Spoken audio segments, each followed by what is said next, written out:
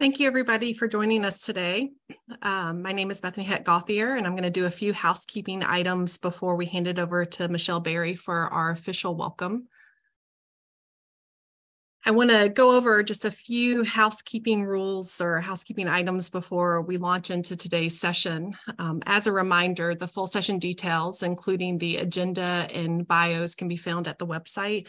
I'll put that link in the chat, but our goal is to keep the introductions brief so that we can focus on the content, but you can find more about the future participants on that link.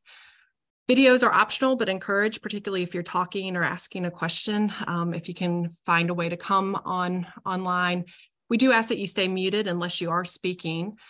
If you're experiencing any technical issues, reach out to Eve Estrada. So you can either chat Eve through the chat or you can email her. She's keeping an eye on email. Unfortunately, one of the events yesterday had a Zoom hacker. So in the event of a Zoom hacker, we'll just shut down this window and I'll email out a new link to everyone. So check your emails if in that case. If you have any questions, you can submit that via the chat function. And during the open discussion, feel free to raise your hand. If you want to remain anonymous, you can email your questions to or chat your questions to me or Eve.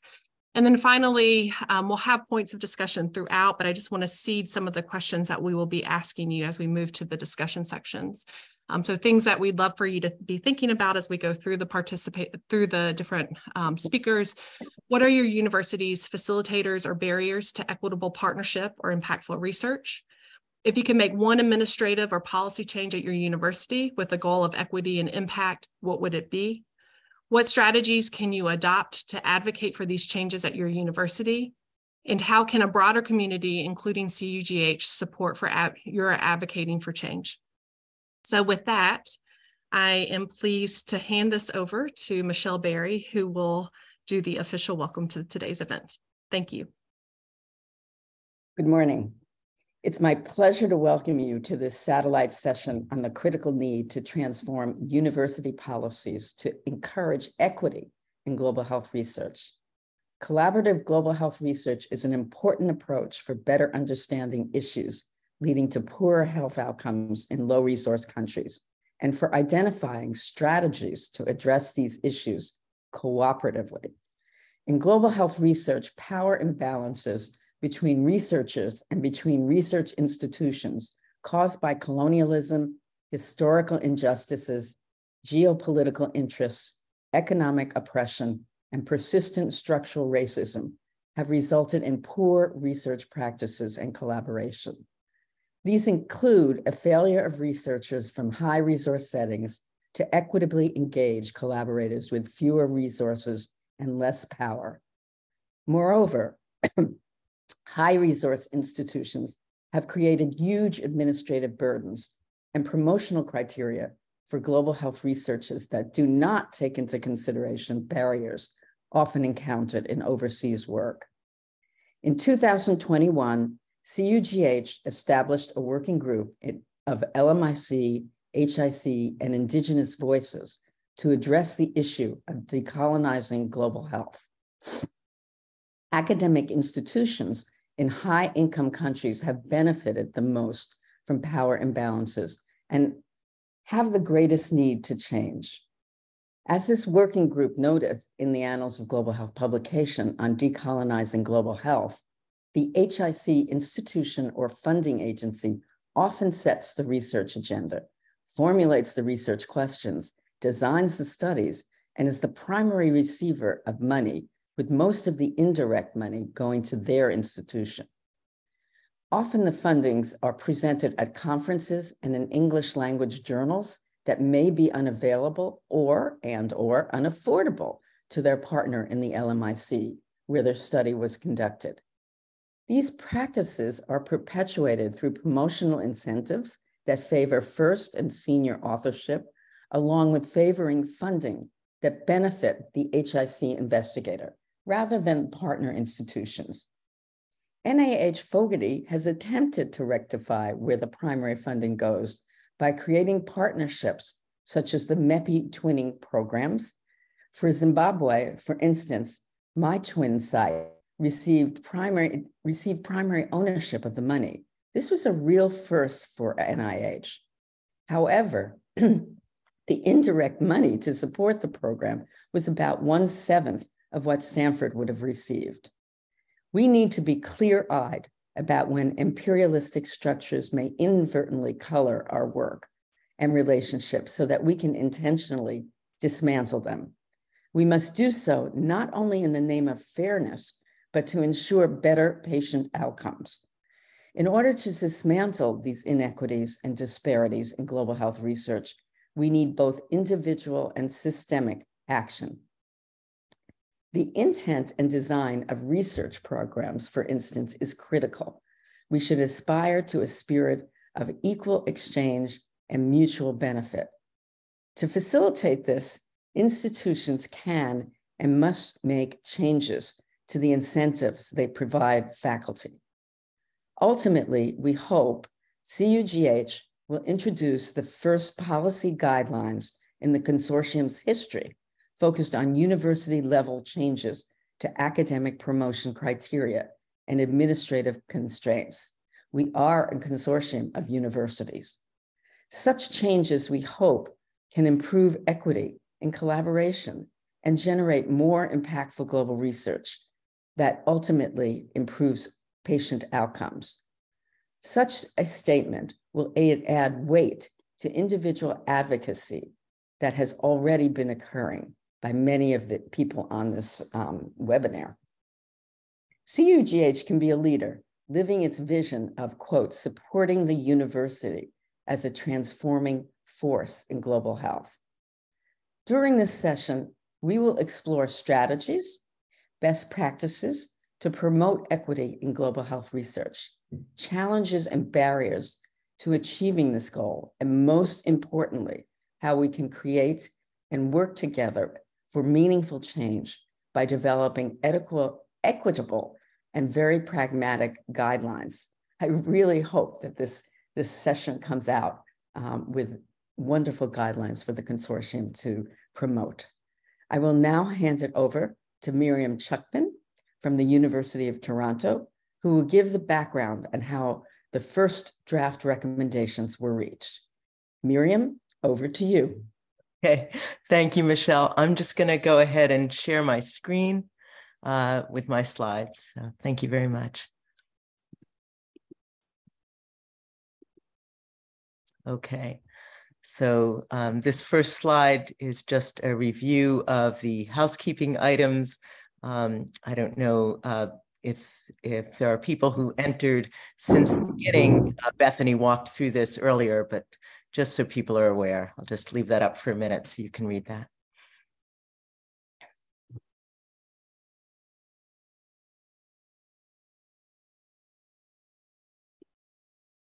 Okay, so my talk is about how we got to this point. Like Michelle, I'm hopeful, and I'm going to tell you how we got here, a group of us working on this and trying to get to the point of CUGH urging universities to make changes. And I'm starting this in 2014. And the reason I'm starting in 2014 is that in that year, there was a meeting in Cape Town, and three of us were at a panel discussion. Jimmy Volmink, who's here today and will talk today, was talking about unfair collaborations that he was aware of. I was moderating and talking about cases that I was aware of. And Bethany Het-Gauthier, who is so instrumental to this session this morning, was in the audience and came up afterwards to talk about cases she was aware of. And a group of us, the group began to grow, was very interested in why there were these cases of unfair collaborations between high-income country partners and low- and middle-income country partners. We went on to do an analysis that used bibliometric evidence, and I'll spend a minute or two on that this morning. And we got to the point of thinking about the structures that favored unfair collaborations. And as Michelle alluded to, there are structures at journals, there are structures at funders that have begun to change, and structures at institutions and universities, and that's been our focus. So just to make sure we're all on the same page, I'm going to start with a case, and this is a case from October of 2014. This was a study that was an important study. Tuberculosis, as you know, is a major killer in low and middle income countries. And this was a clinical trial to see if you could change a 6-month regimen to a 3 or 4 month regimen of medication, and that would make a difference. It was a study that took about 8 years. It cost about $58 million. There were about 2,700, more than 2,700 participants, and half of them were in South Africa. Others were in Zambia, Kenya. There were participants in Asia, China, Pakistan, Malaysia, and also Mexico. And I'm showing you this because every single author you see on your screen there is from either the UK or the US. How did something like this happen? Well, that's exactly what these people who ran, Dr. Chanda and Dr. Laki, who ran the trial in Zambia, saw this, and they had no idea this was coming out in the New England. Neither did any of the researchers that I spoke to in sub-Saharan Africa, and were shocked, you know, what happened. And as Dr. Chanda said to me, he said, I was like, okay, did I miss an email here? Or what happened? So he goes over to Dr. Laki and says, okay, Shabir, exactly what happened. The person who probably knows the most about how you could do such a study, and then none of the people who were involved in actually running the trial on the ground or doing the lab work for a TB study were authors of the paper, is this man, Dr. Tom Nyirenda, who was then and is still now with the European and Developing Countries Clinical Trials Partnership, which was the funder, one of the funders of the study. And they looked into this, and he said to me, there was just a committee within that was drafting the papers. And at that point, you can say that they forgot to copy the Africans.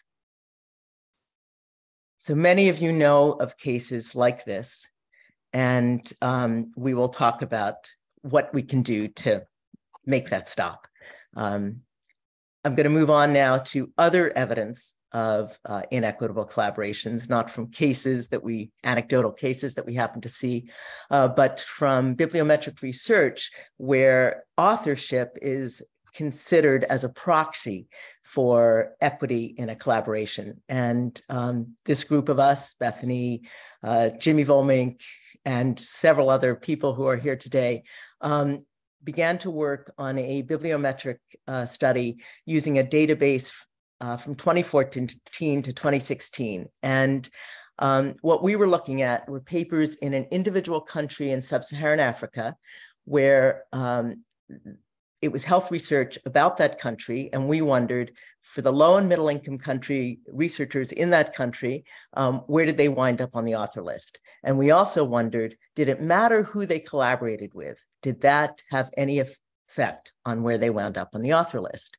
And as you can see from the title of our paper, we found out that they were usually stuck in the middle of the author list. And as many of you know, the prestigious authorships, whether you're in a high income or a low income country, are the first author and the last author. And when you go to apply for grants or you go up for promotion, people are really interested in whether you first authored or last authored a paper. And if you're in the middle, it doesn't matter that much. So that's where we did find that over 50% of the papers had authors from the country where the research took place, but they were usually stuck in the middle.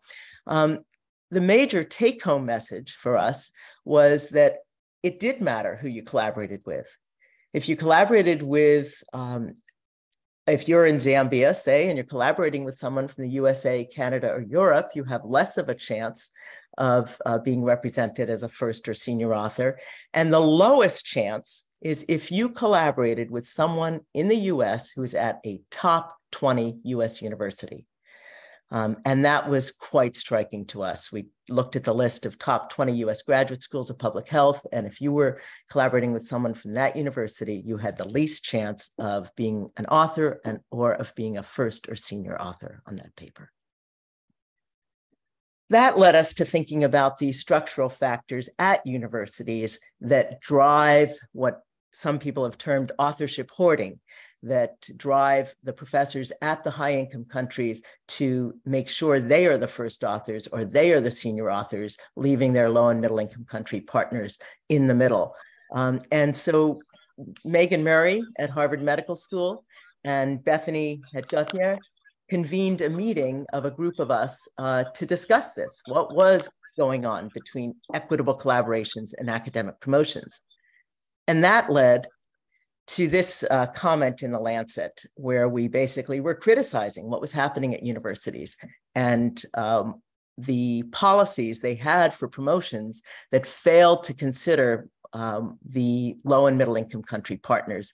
And so these were the sorts of criticisms we published in the Lancet, for example, that promotions committees were not looking at academics at authorship that reflected real collaboration. Instead, they were evaluating academics by the number of publications they had and their place in authorship order. And we urged that they begin to value the high income country researcher's contribution when the low and middle income country collaborator was the first or senior author. That comment led to Michelle actually inviting Bethany and the rest of us to consider doing a panel in 2019 at CUGH, which we did. There was a very active discussion around these issues, and we were all excited that something could come from this, and maybe even that CUGH could be involved in advocating for the sorts of changes that would need to happen to prevent universities from contributing and incentivizing the power imbalances that took place in these unfair partnerships, unfair collaborations. And then, of course, you all know that what happened was the pandemic. So just over a year ago, Bethany really called all of us back together again and said, we can't let this issue drop. We've got to move forward on this. And fast forward to 2023, and Bethany actually presented to the board at CUGH saying, we really would like CUGH to take action here. Michelle has been very involved in that as well, and we're very hopeful now.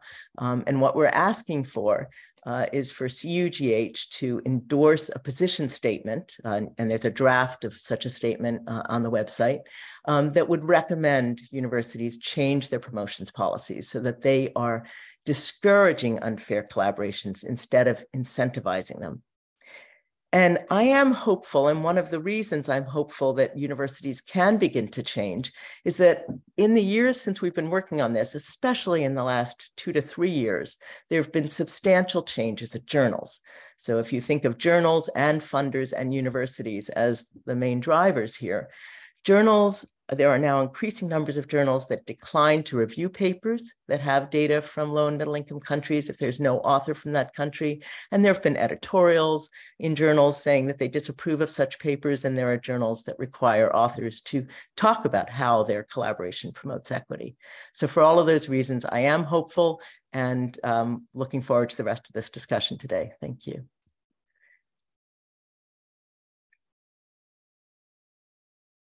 And I'm now going to welcome Catherine Chu, the director of the Center for Global Surgery at Stellenbosch University, who is going to moderate the next session. Thank you so much, Dr. Schuschman and Dr. Berry, for setting the scene for today's satellite session. I think you guys have brought up such important points about the interactions in collaborations between high income and low and middle income investigators. And I think that the main thing that you've pointed out, the main issue is that it's a structural problem. I think in global health, we cannot rely on the goodwill of each individual investigator to quote unquote do the right thing from high income countries when interacting with low and middle income country investigators. And, you know, we want things to be equitable, but everybody comes with different skills and a different starting point in their research and different amounts of time that they can contribute. And I think without some structural changes, it would be difficult for individuals one by one to really go against the system, because in the end, we all do need to make salaries and survive in our own academic system. So that's a wonderful start. I was asked by Bethany to direct people to the chat. There is a Mentimeter survey about identifying the participants as to where you're from, and that would be really useful and interesting for us. And so for those of you who haven't seen in the chat, the Mentimeter link, it takes just a second to click on that. And now without further ado, I'd like to introduce the first speaker, Dr. Rashi Jhunjhunwala, who is going to talk first about a survey that she's done. Rashi, the floor is yours. Hi, thank you all, and thank you, Dr. Chu, for the introduction. It's great to be here. I'm going to talk about just a couple things. I think in the concept of work we've done in understanding barriers to global health equity, there's been quite a few things that we focused on. A survey that Prof. Chu is referring to is a survey we've done regarding the access and barriers to developing surgical health policy in sub-Saharan Africa and the SADC region specifically. And I think it leads in, I'm not going to go into too much detail about the survey and its results now, because that's not the focus of what I'm hoping to talk to you here, but I wanted to talk more about how I got to be involved in that project, and then how that has implications for me as a surgical trainee from the United States. So I've been working with, I'm a surgical trainee from the United States, as I mentioned, and I'm from the United States originally, and I have had an interest in global health since prior to medical school. It's one of the reasons I chose to go to medical school, because I was interested in healthcare for people who had the least access. And I think my views on that have stayed somewhat true and somewhat evolved in the last decade and a bit. But I think one of the things that has been really positive is it led me to participate in the program in global surgery and social change as a research fellow, which is where I met Bethany and also Prof. Chu, Dr. Hedgathi and Dr. Chu. So I was involved with this research project, the survey, as a request and also as a component of my research fellowship, in which I developed the survey in partnership with a research fellow from the University of Witwatersrand in South Africa. And we've also worked together to deliver it and also present it together. One of the things that I think this draft proposal and the proposal for the changes in recognizing academic equity and the path to academic equity and how that is relevant to my work is that, I'm still a trainee, and I am hoping to work with people in the global health space throughout the rest of my career. But I work also within a very restrictive system that focuses on publications and other, very narrow examples of academic success. And that doesn't really sit well with me as an individual and a researcher. And also, I don't think is consistent with equity and moral justice in the global health space at large. So I'm stuck in this tension in how to achieve academic success for myself, but also stay true to my principles and the principles of everything that has been said already, coming into a place where I am not the person who is the most experienced or has the context, but then also having this tension of my work and my efforts not being recognized because I wouldn't be the first or senior author on the manuscripts that are developed as a result of this work.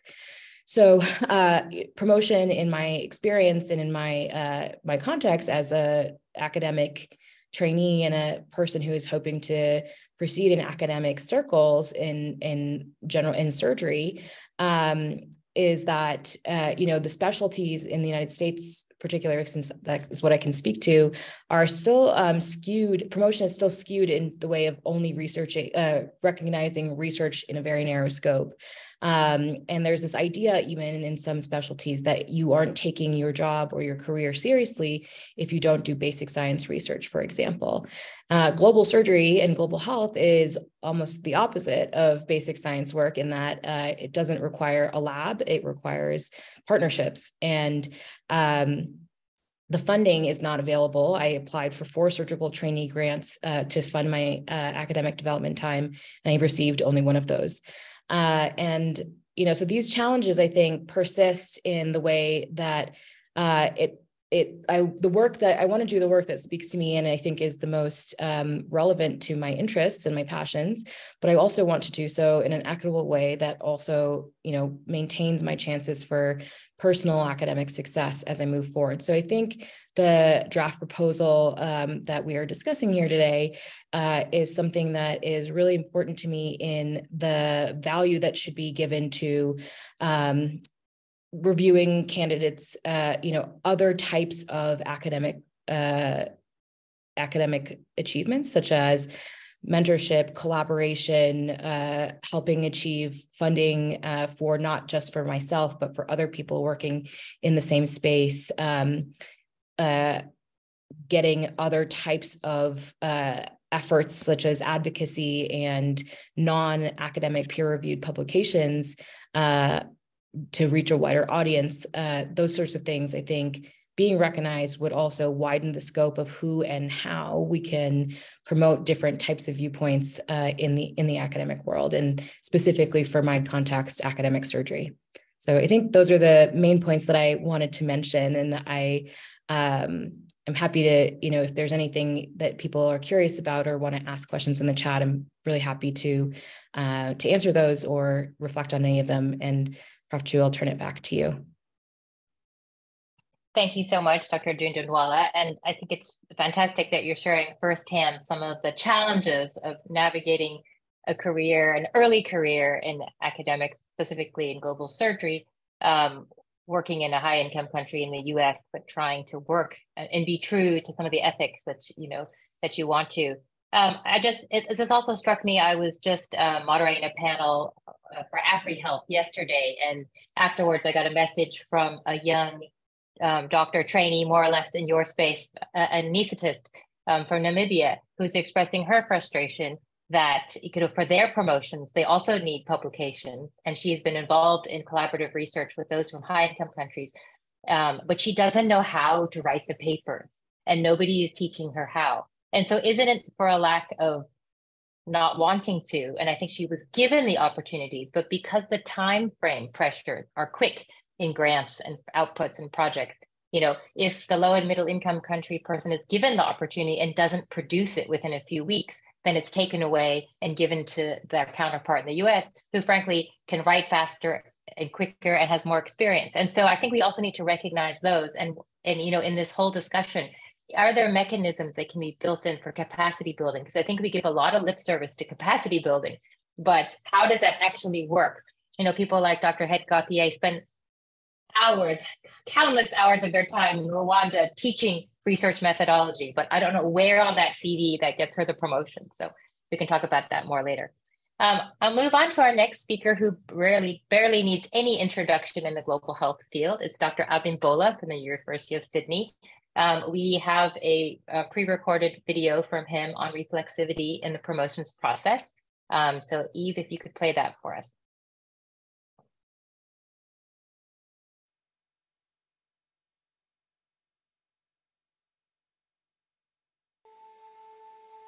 Hello, my name is Bethany Het Gauthier, and I'm here with Sheye Abimbola, Associate Professor at the School of Public Health at the University of Sydney, who's going to share with us some thoughts on the role of reflexivity in academic promotion processes. Dr. Abimbola, thank you for being with us here today.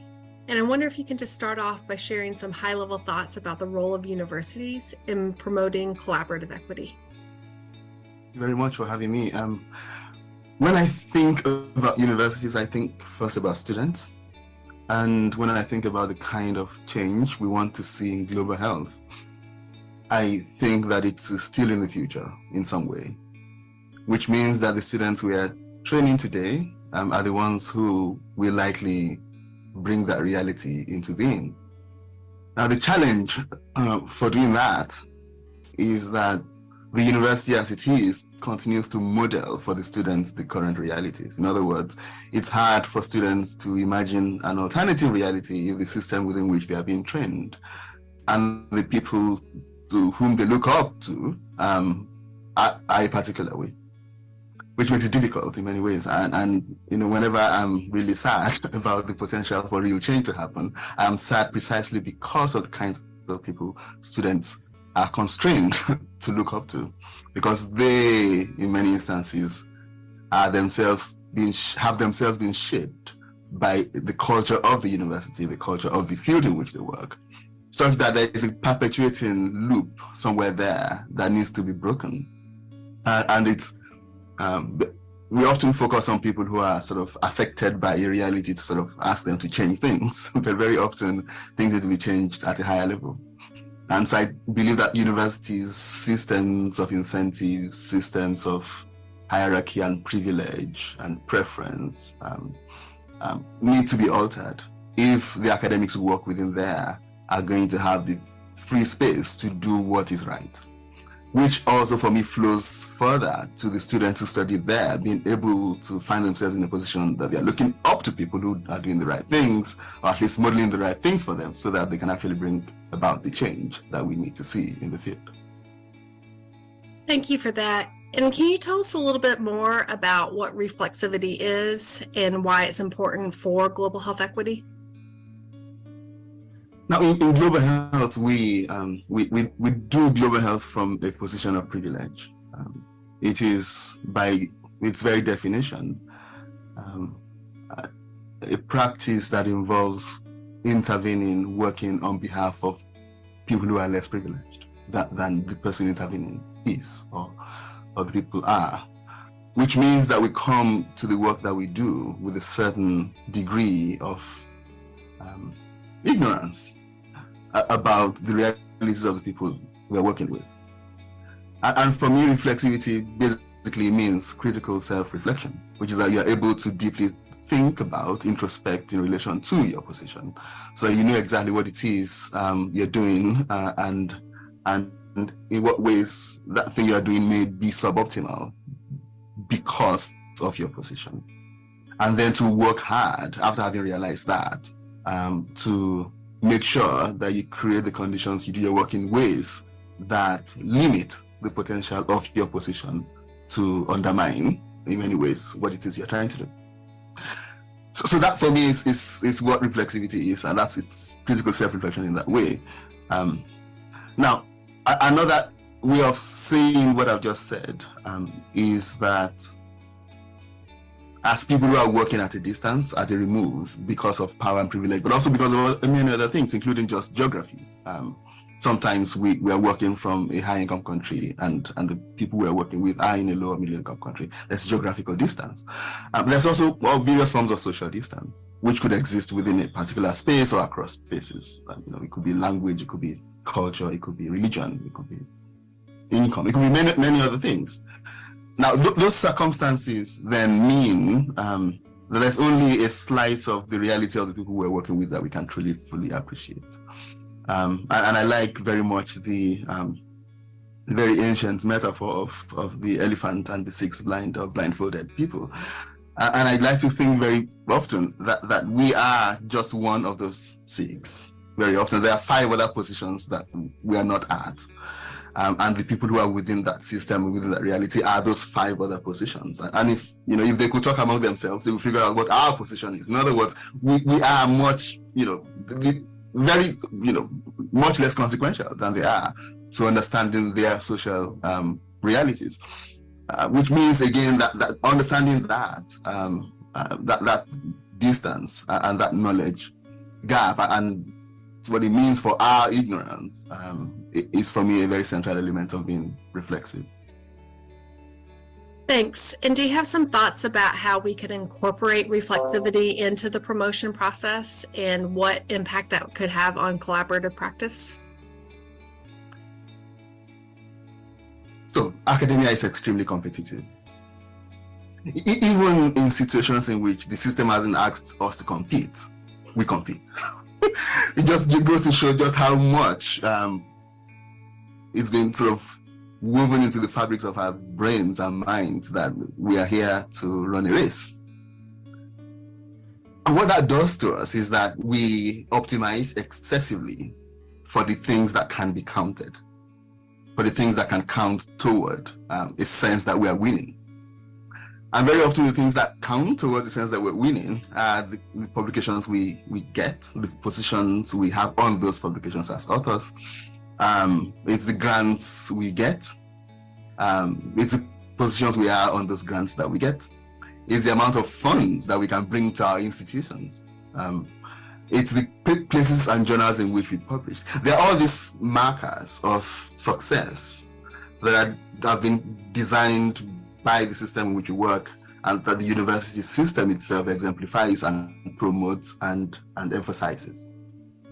And so if you have a global health researcher who wants to be collaborative, who wants to share resources, who wants to share power and privilege, who wants to do all of these things that I've just reflected on, that being critically self-reflective compels us to do, that person, by virtue of doing the right thing, will not be competitive in the space in which they work, which is the university space. And that goes back to my initial point, that then what happens is that the people who are teaching students who will run things in 5-10 years are modeling a practice in which they are constrained by virtue of the incentive structure within which they work to not share power and privilege, to not support people, to not spend their time doing things that do not contribute to those things that count in terms of competition and success. So that there's a default, as it were, that even those who want to do the right things, even those who know that they are doing the wrong things by obeying the dictates of the system, can hardly do otherwise very often because of the structures within which they operate. They have to, after all, they want to be successful. After all, they've been working all their lives to reach a certain position. After all, they have families to feed.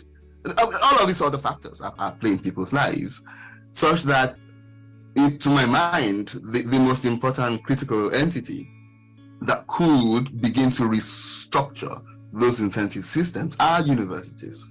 If they were to say, for example, that we will give you XYZ points for being collaborative, we'll give you XYZ points for mentoring and sharing power, we'll give you XYZ points for, supporting people to do ABC, we would give you XYZ points for channeling resources to institutions and locations that are much less resourced than perhaps the ones where we are based as academics.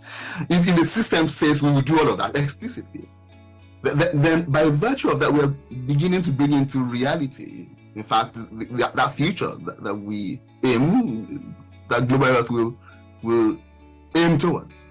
Which also then means that teachers, professors, academics, mentors are able to model those practices for their students, which means that the students are more likely then to bring into reality that different global health.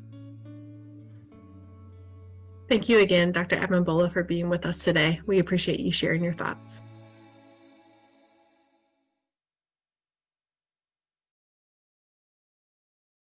Wow, such wise words from Dr. Abimbola, as always. I mean, I just have to reflect on a few of the things he said, that we do global health from a position of privilege. And I think that is quite important to remember. I think we all consider ourselves do-gooders, but I think, we are working from a position of privilege and a position of distance often. And, his whole definition of reflexivity is critical self-reflection and trying to see other people's points of view, I think is a really great one. Now for the next 40 minutes, we're going to try and lean into this topic and conversation, try to stay away from the distance. We have a fantastic panel, all chosen because of their experience working in different types of global health collaborations. And I hope that each of them can share a bit more about their experiences and specifically about how it relates into their own academic careers. I'm just going to introduce everybody by name, but I'm hoping that each of them will spend 2 or 3 minutes talking a little bit about themselves. We'll go in the order in which I'm going to introduce them. The first is Dr. Marvin Gonzalez. He's a postdoctoral fellow at the University College London, originally from Guatemala. Dr. Manasi Kumar, a psychiatrist from Aga Khan University in Nairobi. Dr. Wendy Pultham O'Meara, an implementation scientist from Duke University in the US. And hopefully we'll also have Dr. Gina Teddy, a health systems specialist from the University of Ghana, join us as well. So if we could start with Dr. Gonzalez, if you could just tell us a little bit about your global health collaborations and career, and then maybe touch upon some of the points that we've already been discussing. And then after that, we will have Dr. Kumar go. Good morning to everyone, and thank you, Professor Xu and Dr. Teddy and Omara and Kumar. I'm Marvin Gonzalez from Nicaragua, and I've been working in, original from Nicaragua. I've been working in Nicaragua for 15 years. I decided to move to the UK in the last year because I'm doing my postdoctoral fellow there. I've been working at public university, teaching at the medical school and conducting research in my country, in Nicaragua. I am a medical doctor with clinical training and also with training on research in the UK. And I had a lot of expertise developing local and international collaboration related to a research project, and also developing local capacity on hearing loss, and also coordinating some donation for improving the healthcare access to patients with suffering from chronic kidney disease in the country. Thank you so much. Dr. Kumar, could you also tell us a little bit about yourself and how you use your academic role to drive issues around health equity and impact, specifically in your global health collaborations? No, thank you, Dr. Chu and my fellow panelists. My name is Manasi Kumar, and I'm also affiliated with University of Nairobi Department of Psychiatry, and I'm a clinical psychologist, not a psychiatrist, but I teach in the Department of Psychiatry. I think I mainly have been troubled by the challenges around how do LMIC institutions support researchers in kind of forging and carving global health as a field, mental health as it pertains to me, in ways that will promote more equitable, dynamic, innovative partnerships. So there has been a continuous struggle because one understands the challenges that that are around these institutions, but also that one feels caged within that institutional context, and one knows that partly the reason why the institutions are limiting is also because of the global discourse, because of how the institutions are also manipulated by popular trends and patterns and conditions of engagement. And so the position that I'm now increasingly leaning towards is to create a bifocal awareness, that is to work with my colleagues, to work with my students, to work with my collaborators at an individual level to start challenging practices, to start developing alternative ways. I think what is important in addition to challenging these practices is to show alternative ways in which one can do better, more promising, more equitable kinds of research, partnerships, have better vision, broader vision, holistic vision, vision that is in tune to lives of people that we intend to serve, and at the same time, create confidence within institutions where we belong to say that unless you feel good about what you do and where you are, and that you feel good about us as individuals who are contributing to the scholarship, you won't have the courage to make the sort of change that is needed. So I think while we do want to talk about high income versus low income context, I think we do want to talk about hierarchies, power imbalance, and inequities also within each of these institutions, within each of these settings. So I don't know if I'm exceeding my time, but I hope I'm conveying sort of important areas that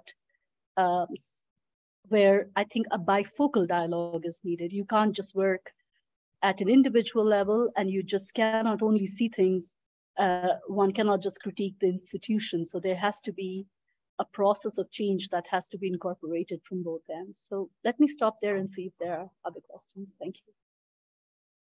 Thank you so much for those introductory remarks. And it is really such a complex issue. And I like the way you talk about it from a bifocal lens, you know, going both ways, but also at different levels, you know, individual, but institutional, and then within that, the structural processes. And Dr. Omira, would you also like to now chime in? Just tell us also a little bit about yourself and how you've been working in your academic collaborations towards equity and impact. Sure. Thanks so much for inviting me. I think I just want to really appreciate the organizers for putting this together. I might be a little disappointing as a panelist because I still have more questions than answers, but I'm pleased to be able to share my experience. I'm an associate professor of medicine and global health, and I have a joint appointment with Duke University and Moi University in Eldoret, Kenya. And I also serve as the deputy director of the Duke Global Health Institute. So in this role, I oversee faculty affairs at the Institute, promotions and appointments, et cetera. And I also oversee international partnerships. And so in both of these areas, faculty affairs and partnerships, I draw deeply on my 15 years living in Kenya, where I was really embedded in and participating in the life of Moi University much more closely than Duke. And so I have the benefit of that experience to help me see the playing field of academia from multiple perspectives. US academia, Kenyan academia, and faculty who are kind of standing in between both of these realities. And I have a somewhat firsthand understanding of the unrewarded efforts that are required to build equitable and ethical collaborations. And the sacrifices that you have to make in terms of your personal priorities or research goals and advancement in order to put shared priorities first. And how invisible these can be to your leadership, especially in, you know, for example, in my case where I wasn't physically present at Duke. So at DGHI, we're simultaneously committed to supporting deeper long-term engagement, including bidirectional faculty exchange, and also to examining how to recognize real partnership building as part of your leadership growth. But it's not easy. And I look forward to hearing other people's experiences. Oh, and thanks for sharing your experience from having sort of lived things from both sides. So maybe we'll delve a little bit deeper into that around the next questions. I'm going to ask Dr. Junjunwala a question. She was our first speaker. The question comes from Dana Thompson in the chat, and it says, I'm wondering if Rashi can reflect on the personal and professional capacities that she has built during her equitable collaborations. Capacity building is often used to mean high income to low and middle income transfer of knowledge, which reinforces an inequitable narrative. Shouldn't equitable partnerships result in capacity exchange? Can we shift this mindset and build capacity building into high income institutions, promotions, and training programs?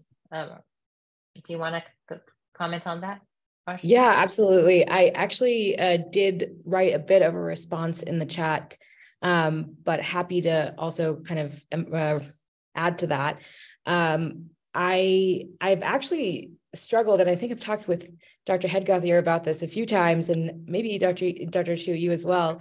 I often struggle with what capacity building means because sure, I might know better I might be more facile with writing a research paper and using research terminology and things like that. And maybe I have more experience with those things, but the other things that we learn from each other. So one example I can give is I've been working with the surgical medical students at the University of Global Health Equity in Rwanda for the past 3 and a bit months now. I was just looking at the date, quite a few months. So I've been here since January, working with them. And when I first got here, we were running some simulations. So we were teaching the students about how to treat and respond to traumas, trauma emergencies and injuries.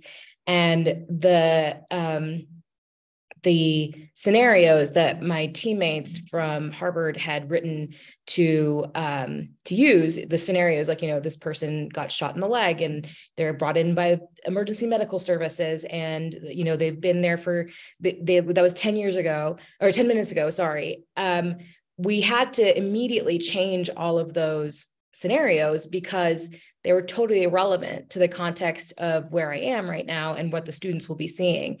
So maybe that only highlights the ignorance of the group that I am working with and myself. But I think, after 3 months being here, and obviously not even close to a lifetime of experience that the students who are here have, even just thinking about, I was reflecting about that with one of my mentors who's here this week, that experience, because we taught those simulations again.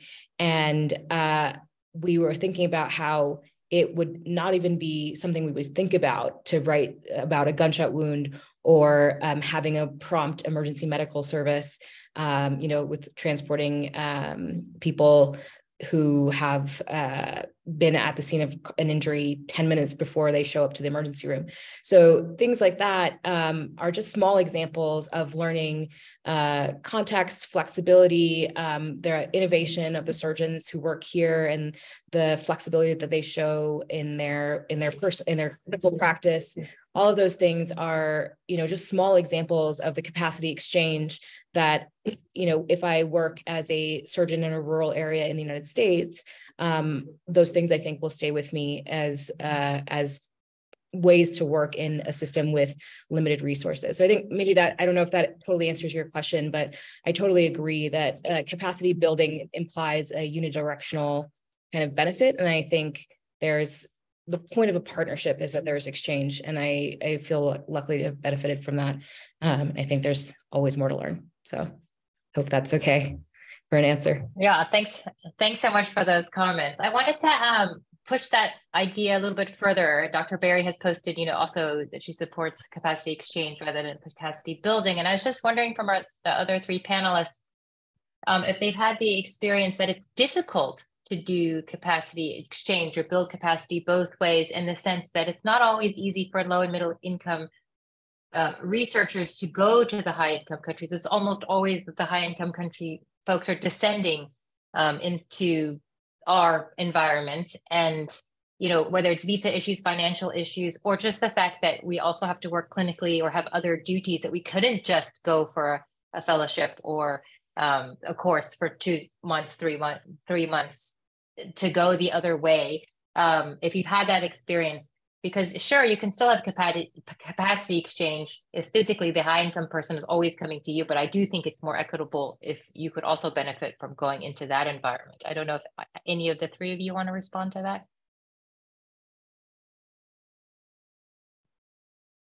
Well, I had some experience on capacity building. We had a collaboration with the Nebraska University, where we had the possibility to travel to Nebraska University for an exchange with their staff.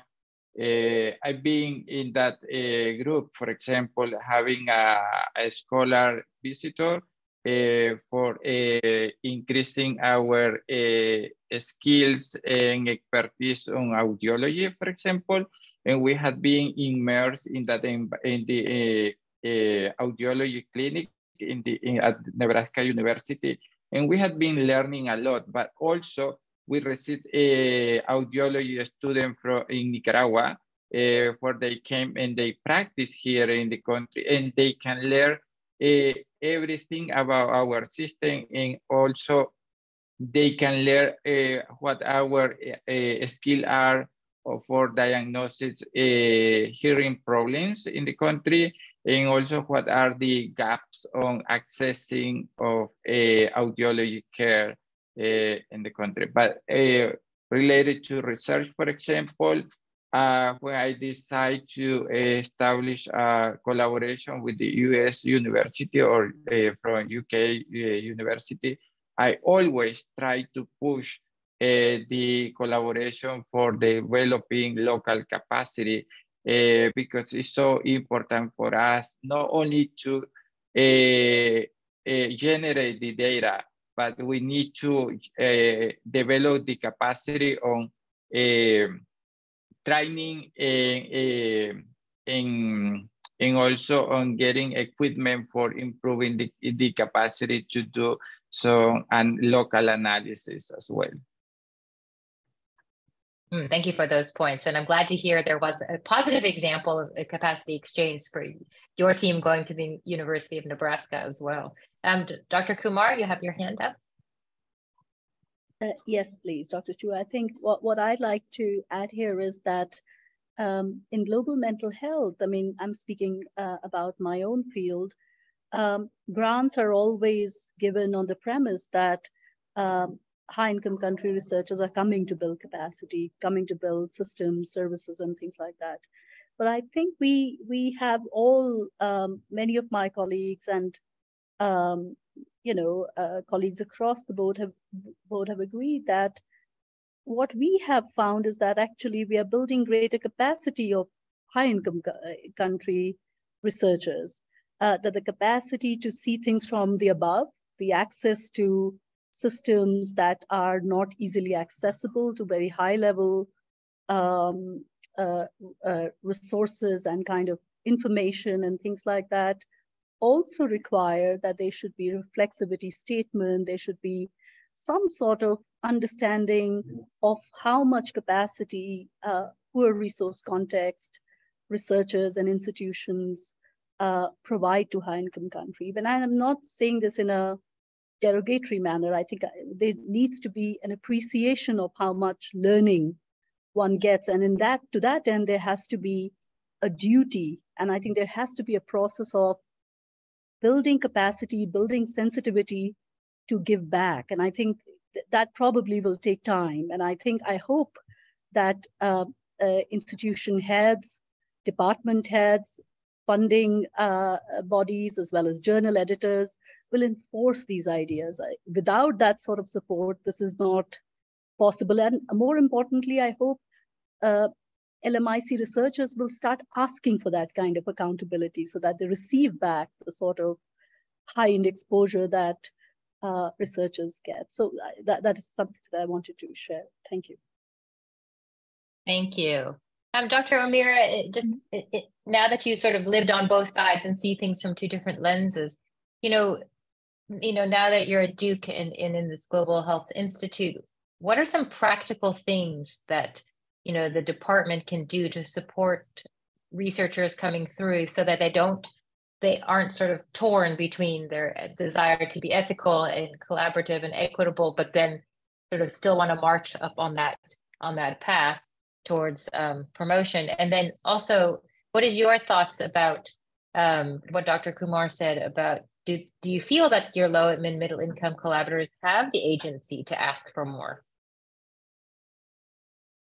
Well, those are two important questions. I think one thing that I would really like to see happen is in some of these long-established partnerships that are not just personal but institutional, that high-income countries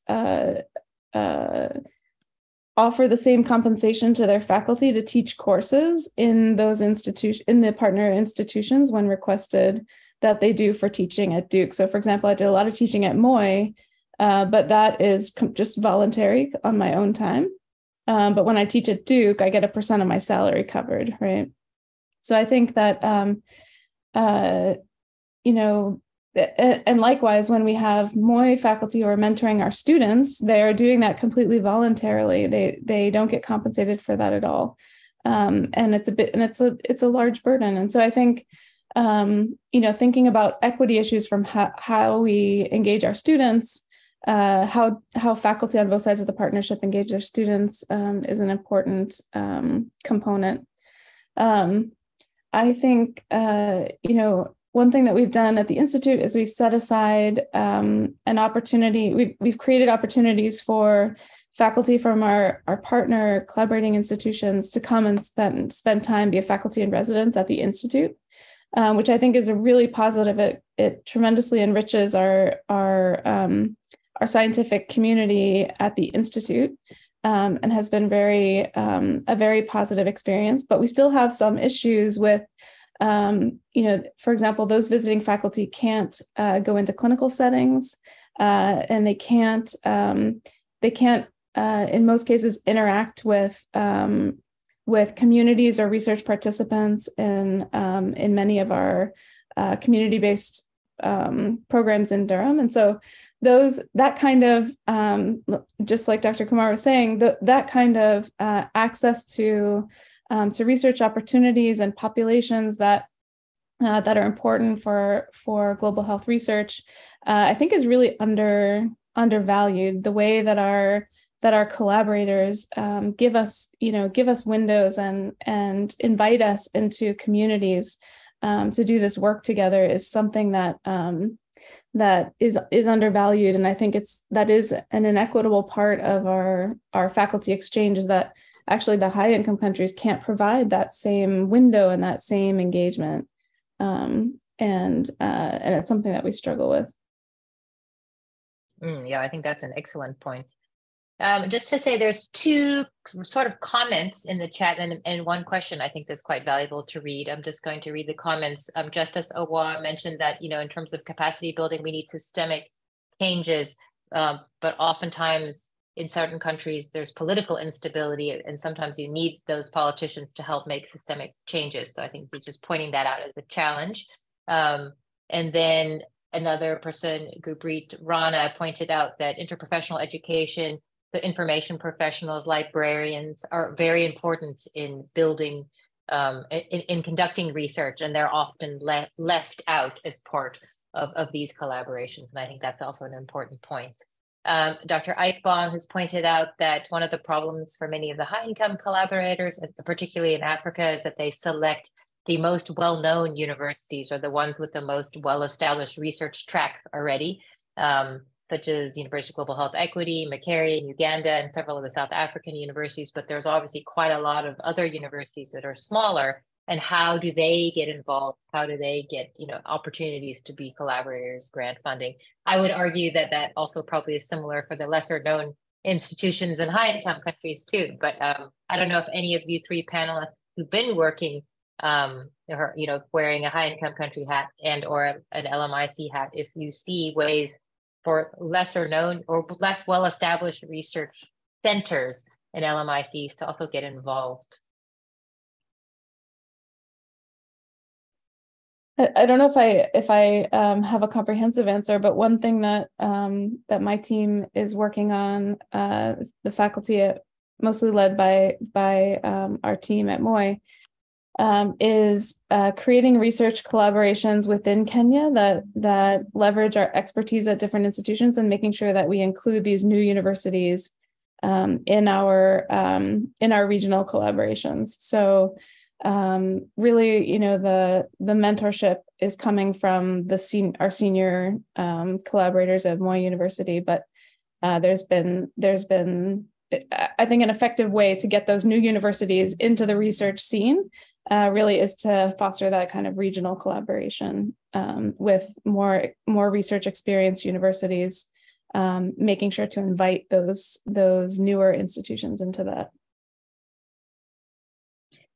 Yeah, and I mean, here in South Africa, there are, historically disadvantaged universities as a legacy from the apartheid days, and definitely grant funders are looking for participation from those universities in research partnerships and big consortiums now. So there is sort of a reason why high-income partners, as well as within South Africa, to hunt these universities down and find collaborators. So I think that is a nice incentive that can be a win-win. I was wanting to ask Dr. Kumar a question. It related to the editorial you published in The Lancet about what should equity in global health research look like. And one of the recommendations that you had, and maybe this was also part of your comment about challenging the practices, but you had said develop mechanisms that evaluate partnerships in collaborative research, including measures of fairness and the quality of ethical and cultural response engagement. And I was just wondering if you had some thoughts about how that could be done. Thank you, Dr. Chu. I think I can't say that I have or my colleagues have mapped out what that might look like. But one suggestion is for a forum like this to start talking about some kind of a scorecard. I think what we need to do is to better understand very specific aspects where things are going wrong, but also to get a better sense of the sort of things that need rectification. So, for example, the things that bother me are also attitudes of researchers. How many LMIC researchers benefited and in what ways? How easy was it to navigate? How did the LMIC institution leverage that opportunity? So there has to be an inward thinking too. There is also a message here for middle income country, lower and middle income country, lower income country, national level discourse on how to promote research, how to promote an equitable kind of a dialogue around how knowledge can be generated, how issues of justice, issues of partnership, collaboration. So there has to be an inward reflection. And then, of course, a cross-cultural kind of a global dialogue there. So some kind of a scorecard, some kind of a reflection on understanding what are the parameters of collaboration. I think there has to be a greater dialogue, a greater understanding, and we think funders must and publishers and key think tanks, decision makers around academic research partnerships need to become a little bit more responsive and alert to this. I think I also like the point that someone made about the middle income countries, that I think jumping from high income to low income, there is a lot that happens in between, and I think we need to learn from middle income countries about if they have tackled some barriers that even high income countries need to learn. What is it that they could do to map that sort of a distance? So maybe the discourse has also become a bit static and it needs a little bit more nuance. But those are my reflections. I can't say that, I have answers, but thank you for this opportunity to deliberate on this. Back to you, Dr. Chu. Thanks, Dr. Kumar. And I think if the answers were easy, we wouldn't be having a 3-hour session about this. I was just going to put Melody Ryan on the spot. She made a comment in the chat about middle income countries, but specifically about non-academic partners. But I was wondering, Melody, if you could elaborate on that a bit more. Yeah, so often we have things that would be classified as scholarship of teaching and learning that we're doing with our partners, but they aren't academics and they haven't come up with the idea necessarily. We include them in the discussions and the planning, and so clearly they deserve an authorship position. But if they didn't conceive of it or write the paper or do the analysis or execute it really, and they're really just the site, it seems a conflict is there between the publication ethics, right, of being, say, a first author and wanting to place them in a prominent position in authorship. I think you bring up a point that is not uncommon. And I was just wondering, as part of the sort of capacity exchange, if open and honest conversation with those partners about what it is that they're hoping to learn and achieve out of this. Because if it's that they don't want to go further in learning the more research methodology, being the leader on the next grant, because they're not academic, that could be fine, but perhaps that they do have a desire to transition into that. And here in South Africa, we have a lot of NGOs. Maybe they aren't considered academic, but they are certainly powerhouses in grant acquisitions. And so in some way they are academic, and they certainly have benefited from early partnerships where they got to learn a lot about how to write the paper, analyze the data, even though at first they were just sort of the technical partners or the, sort of the local connection, if you will.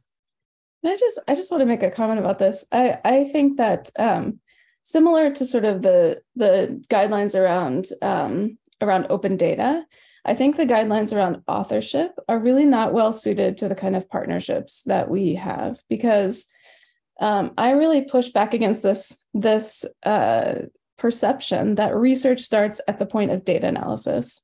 There are so many important contributions that happen to improve the quality of the data and the way that we understand the data and the way that we build out the execution of the data collection that are so central and so core to being able to do rigorous research that are in between the protocol and the data analysis, right? And those are completely undervalued in the kind of authorship criteria that we use in most of our biomedical journals. And so I think that like trying to hammer our like beautiful round partnerships into this square hole that, you know, some committee has decided what authorship should be is just, I would just push back against that. Yeah, thanks for that comment. Can I make a comment also? Yes, Dr. Gonzalez, go ahead. I'm part of the consortium right now that we are working. This consortium is built by 10 universities from 6 universities from Central America and 4 universities from the US. We are right now discussing about the authorship in this consortium because we have been working on developing a harmonized protocol for a cohort study that we are going to establish in Central America and India.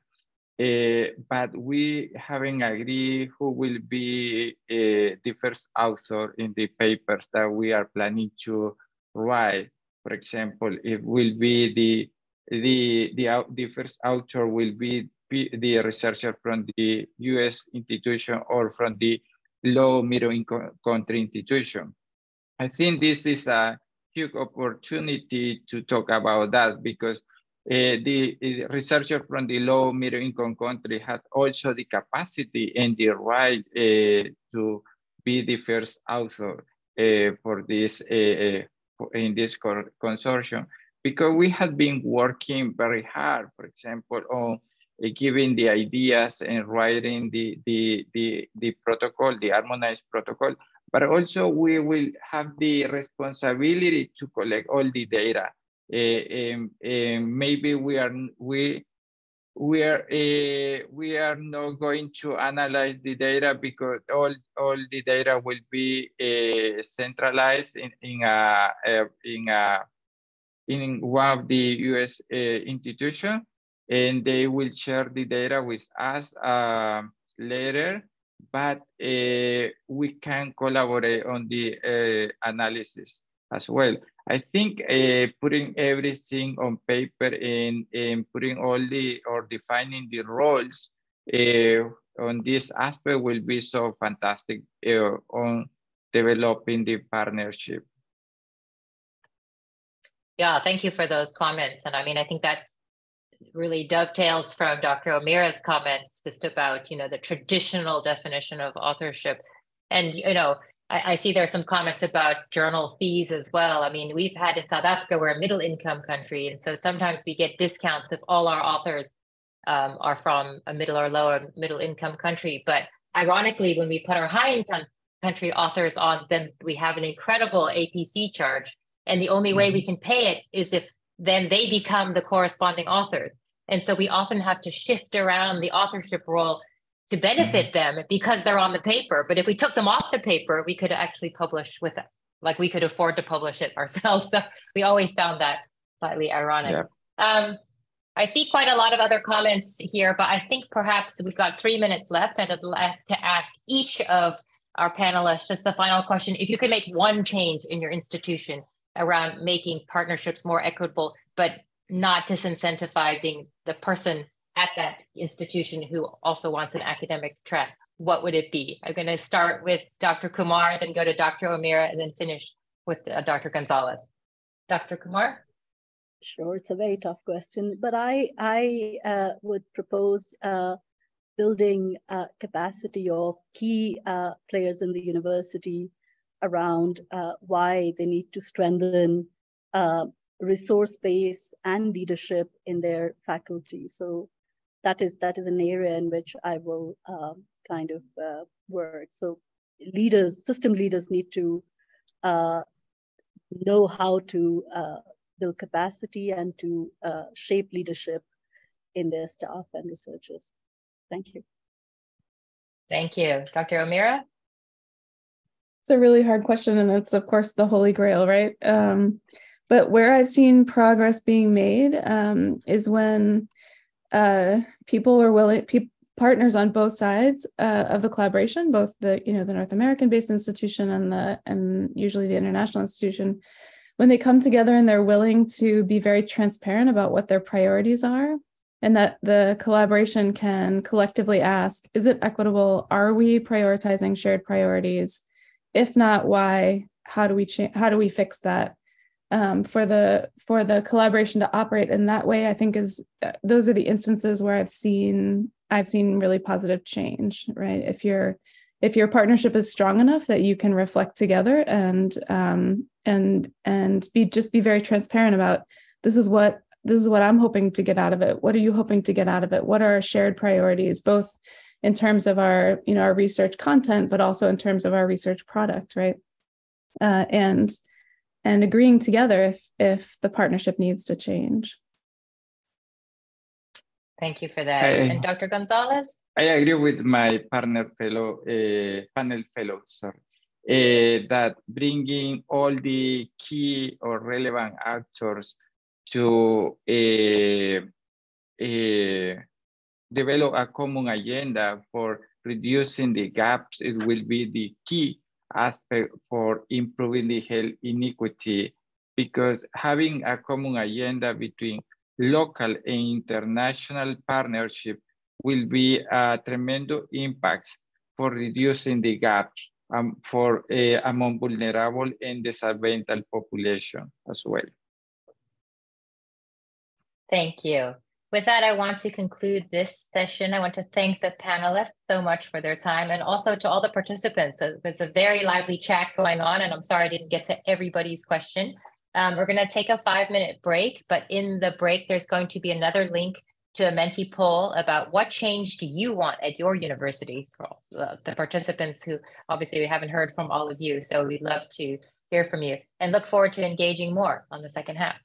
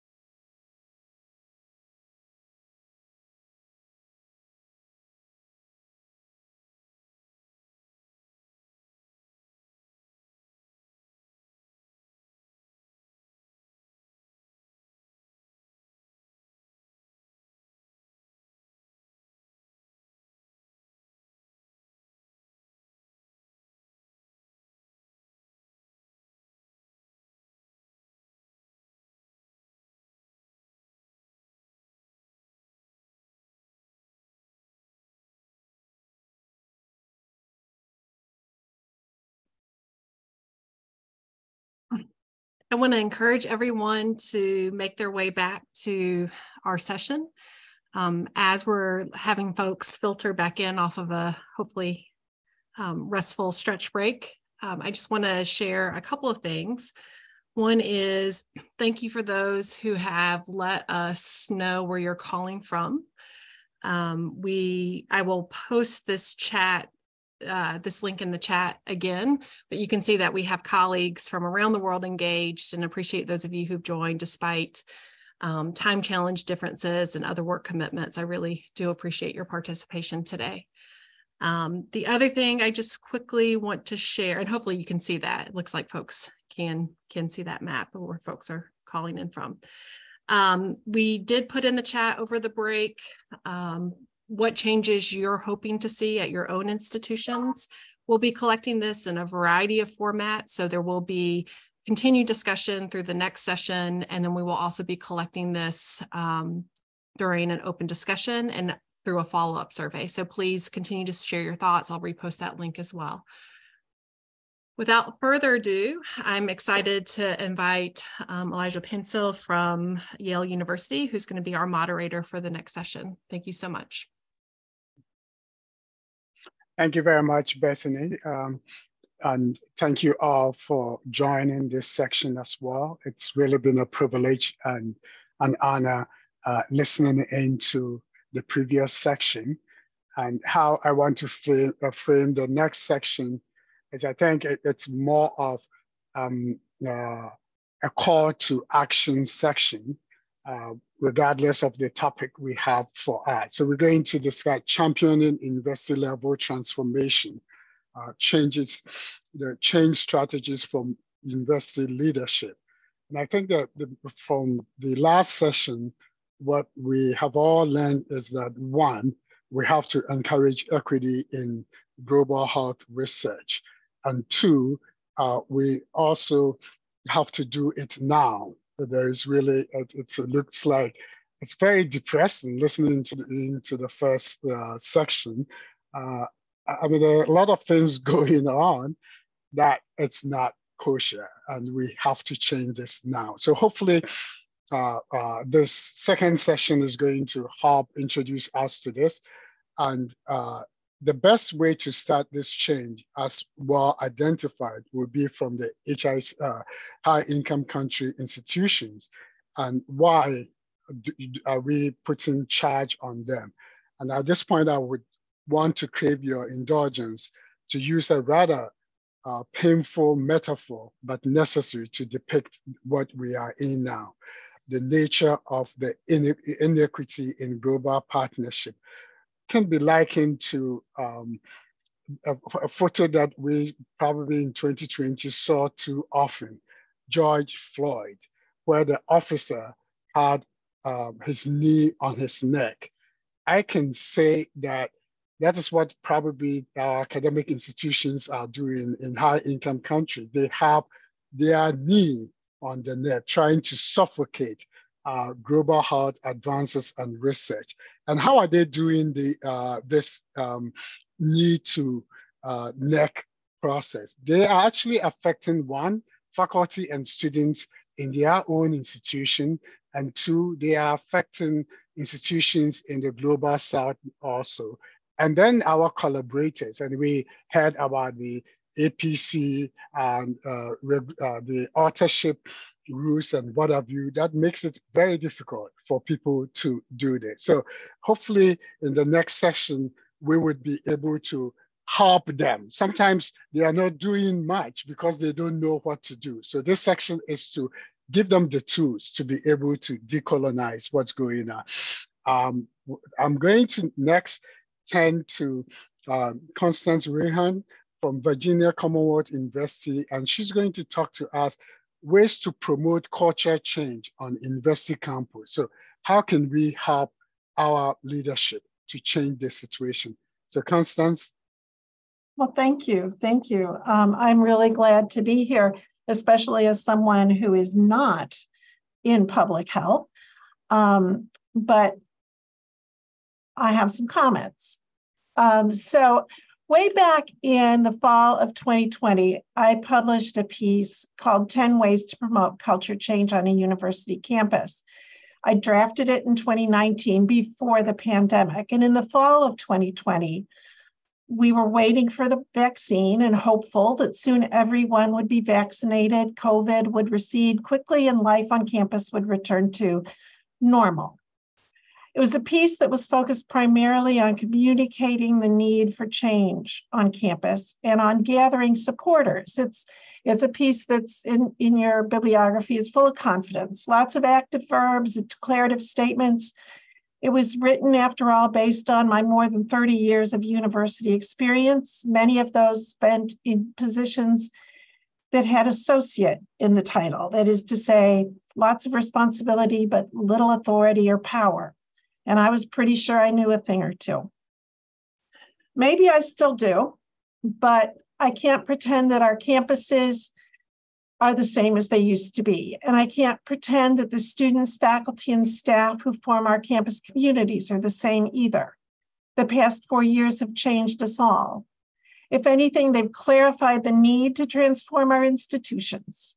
The impact of the pandemic, the intensified calls for racial justice, the organized attacks on higher education, the budgetary crises spurred by a looming recession call us to remake our campuses and to do so quickly. But in the US, we are extremely tired, right? We have watched colleges and universities close, consolidate, and cut programs. We've watched political leaders propose legislation that attacks the fundamental values of our institution. Florida's House Bill 999, for instance, provides just one example. That bill, as I'm sure many of you know, would prohibit public universities in Florida from funding projects that espouse diversity, equity, and inclusion or critical race theory rhetoric. Would ban general education classes that give a full picture of US history, as well as, quote, academic programs in gender studies, critical race theory, and intersectionality. And it would give boards of trustees undue influence over faculty hiring and review. Even as it's been amended, it is a depressing assault on higher education.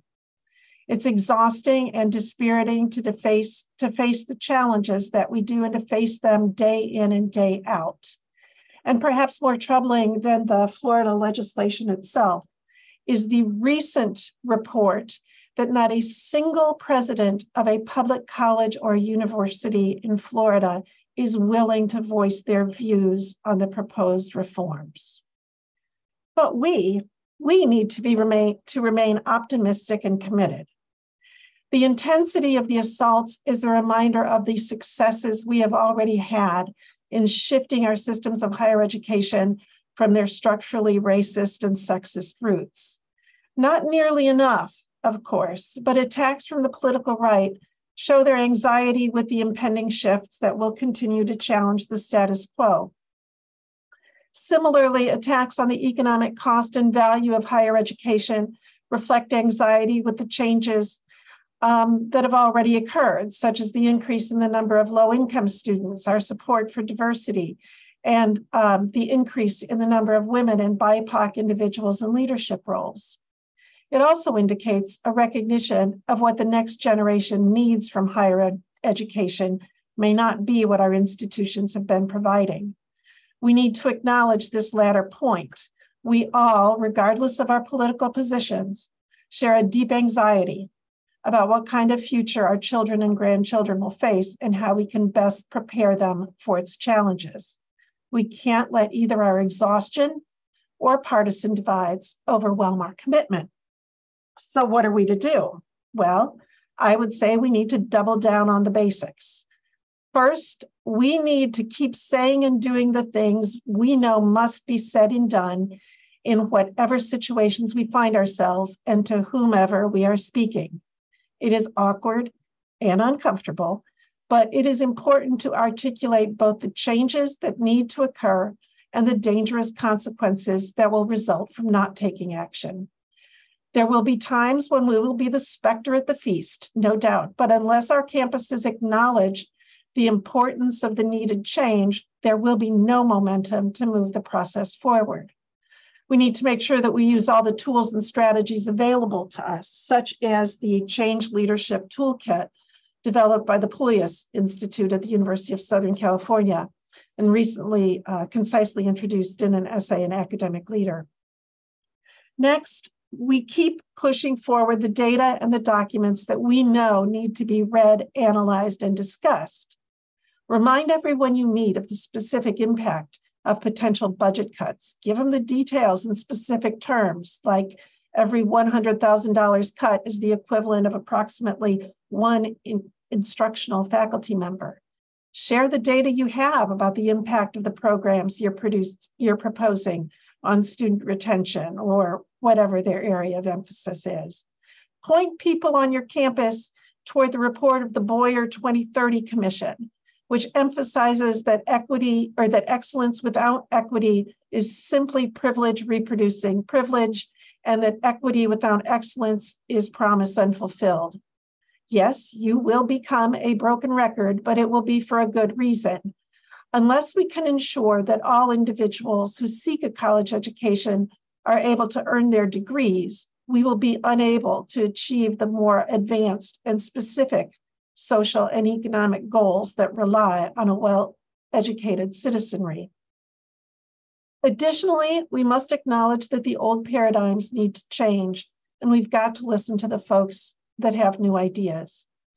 Kathy Davidson, one of the best thinkers around on how to change undergraduate education, summarizes the situation beautifully. You cannot counter structural inequality with goodwill. You need to create new structures that support equality. And the problem often is that those of us who've been working in higher education may not be in the best position to see what those new structures might be. Moreover, we keep teaching the next generation of students grounded in the assumptions that were taught to us, and we resist revising the structures that govern how our faculty do their work. In other words, we dissuade our students and our new colleagues from being innovative. But there's no place for our arrogance. If we knew how to achieve our goals, we would have erased equity gaps and structural racism by now. We need to be ready to listen to good ideas regardless of their source, even if they come from those outside our institutions or from our critics. We must do all that we can to keep our egos out of it and keep our eyes on the common good. That means we have got to collaborate across institutions and across political and cultural divides. As much as possible, we have to not worry about our careers or who gets credit. It's harder than it looks. It seems inevitable that once we've attained a position of visible leadership on our campuses, we want to keep them or use them as stepping stones to a more advanced position. We're all concerned with our financial security and being able to create a solid retirement fund. Still, these understandable concerns can impede our ability to act. Think again of the silence of Florida's public university presidents. We have to quash our inner or not so inner introvert and talk to people about the changes we desire to achieve. We need to recognize that every encounter of the day, be it in the office, the classroom, or the nail salon, provides us with an opportunity to share our data, our ideas, and our proposals with someone who can help in our initiative either directly or indirectly. Most of us are trying to lead from the middle, and that requires us to influence our leaders as well as our peers and subordinates. Recently, I learned of a classic sociological essay by Mark Granovetter. His work demonstrates that it's through interpersonal connections that small-scale interaction becomes translated into large-scale patterns, and this small-scale influence is spread through our contacts and our contacts' contacts. Our opportunities to influence change, in other words, multiply. We have the power to transform strangers into advocates. Finally, we have to take care of ourselves and recognize that we're here for the long haul. We need to attend to our own wellness through whatever strategies work for us, and we need to recruit individuals who can work with us and, when the time comes, take over our mission. Succession planning in all professions has taken on increased importance since the pandemic, and we need to make sure that those of us working for change are as invested in identifying and developing the skills of those who will become the next generation of leaders. Each of us has a responsibility to share what we have learned and to encourage those around us to become more involved in the institutions and organizations we lead. Ultimately, we need to keep reminding ourselves that the changes we are promoting matter. As our budgets, our governments, and our stacks of ungraded papers all weigh heavily upon us, we need to keep focused on our students, our campuses, and the changes that our societies demand we make. Our institutions can't stand still, and they need us to help push them into the future. Thank you. Those are my comments. No, thank you very much, Constance. That's really great. And you have set the stage.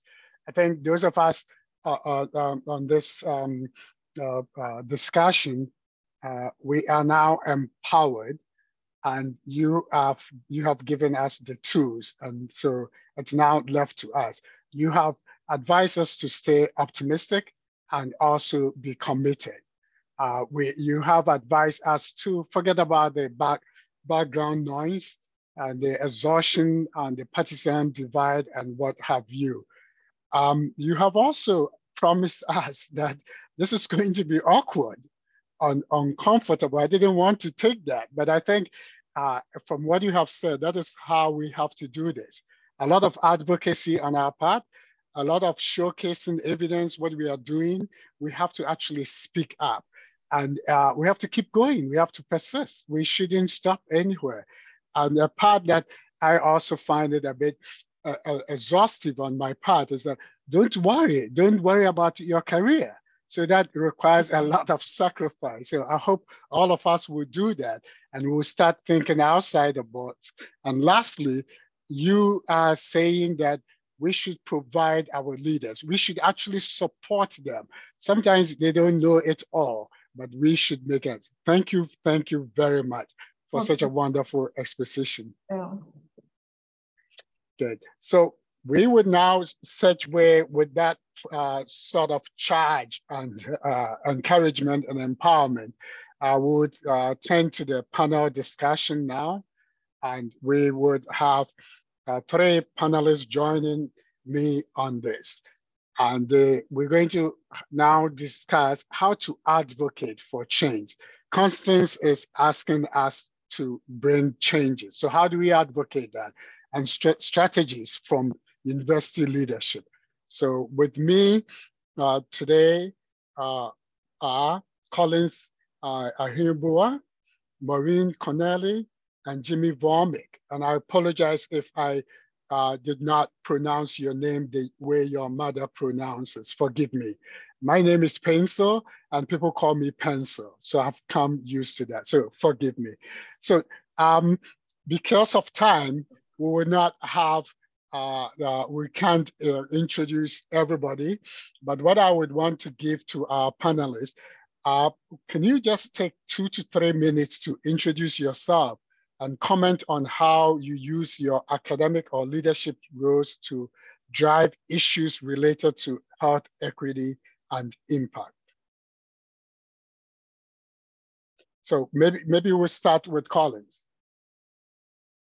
Good morning, everyone.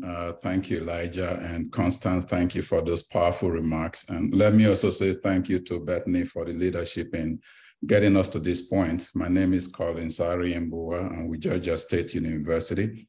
Before here, I was at St. Louis University, Dean of the College for Public Health and Social Justice. Before then, I was department chair at Penn State for many years. And I say this to sort of foreground the perspective that I wish to share with you. About a couple of years ago, I did a blog where I said the political and economic architecture of colonization is structural racism.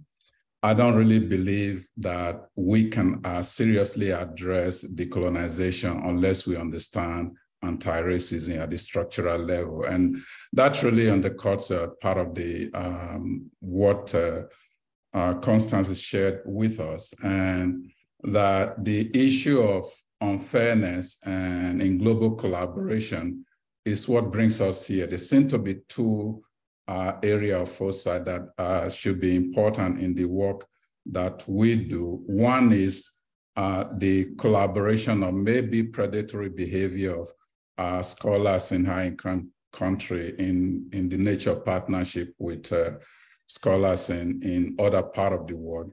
And that is one. And then the second part is how even when you are the scholars in high-income country doing all the right thing, the way in which your institution create barrier that encourages and motivate the type of work that you are doing. So I tend to think of things in the way we produce knowledge in the academy, and this duality of the good and bad, up and down. There are two that we tend to focus on in dismantling effort to dismantle structural racism, and that is normal, abnormal, and then advantage and disadvantage. So when we call attention to the unfair advantage of the disadvantage of a different population, we will agree we have had disparity, for example, but will not agree that those who are minoritized, there is an unfair advantage of the group that benefit from services that they don't benefit from. So I think that can help to frame the way we look at decolonization and look at our system of reward in the university, where we say, whereas what we are calling unfairness is understood, but those who benefit from the system will say that the opposite of that is normal. They do not have any advantage or unfair advantage. It's just normal. So if you look at research, teaching, service, tripartite admission of university, that is normal. That in fact, the distribution of weighting of metrics for measuring success for research and for teaching and service, that is normal. But we are saying that somehow it's unfair in the system because it creates a way of devaluing the commitment of scholars to be proximate with the environment in which they do the work because of the way the system is. So we have to be able to say that the current system provide unfair advantage to those who are within the system in a way that doesn't allow global health scholars to be rewarded for the work they've done. And then draw on the lesson that is being employed in looking at some of the same issue in minoritized population, whether it's community-based participatory research, the idea that the component of service being totally separate from research is totally unacceptable. That there's a whole part, there's a huge part of engagement that is informed by scholarship, and that has to be rewarded. It's almost a re-examination, not almost, it's a re-examination of what the research teaching service mission is supposed to mean. And so that really, to me, is the focus of what we need to be looking at. It's been done before. In interdisciplinary work, I can talk about that. Economic scholars have a way of tackling that, and I can talk about that. We also have to change the language as we engage students, but I think we need to be focused on what are we doing in the university and how do we examine the current unfair structure to have anyone listen or the leadership listen to why we need to change the current structure. So I'll leave it there for now. Thank you very much, Collins. That's really great. And so there's a lot to be done. Maureen, your take on this. Thank you. I'm so honored to be with all of you today on this panel, but in this entire program. And really appreciate in my role as an academic administrator, learning from colleagues about opportunities to really challenge and change the way we reward in universities. I'm a general internist by training and a professor in a department that hasn't existed at any other medical school in the country till now, health system science. And I also am Senior Associate Dean for Academic and Community Affairs at a relatively new medical school, the Kaiser Permanente Bernard J. Tyson School of Medicine. And I have the advantage of two experiences, having also served as Dean for Faculty Affairs at Harvard Medical School for many years, and now at a new school, thinking about this issue of university change. I don't think we all have to move to brand new universities to change things. But I will say that there are opportunities available when we're in new centers or new environments.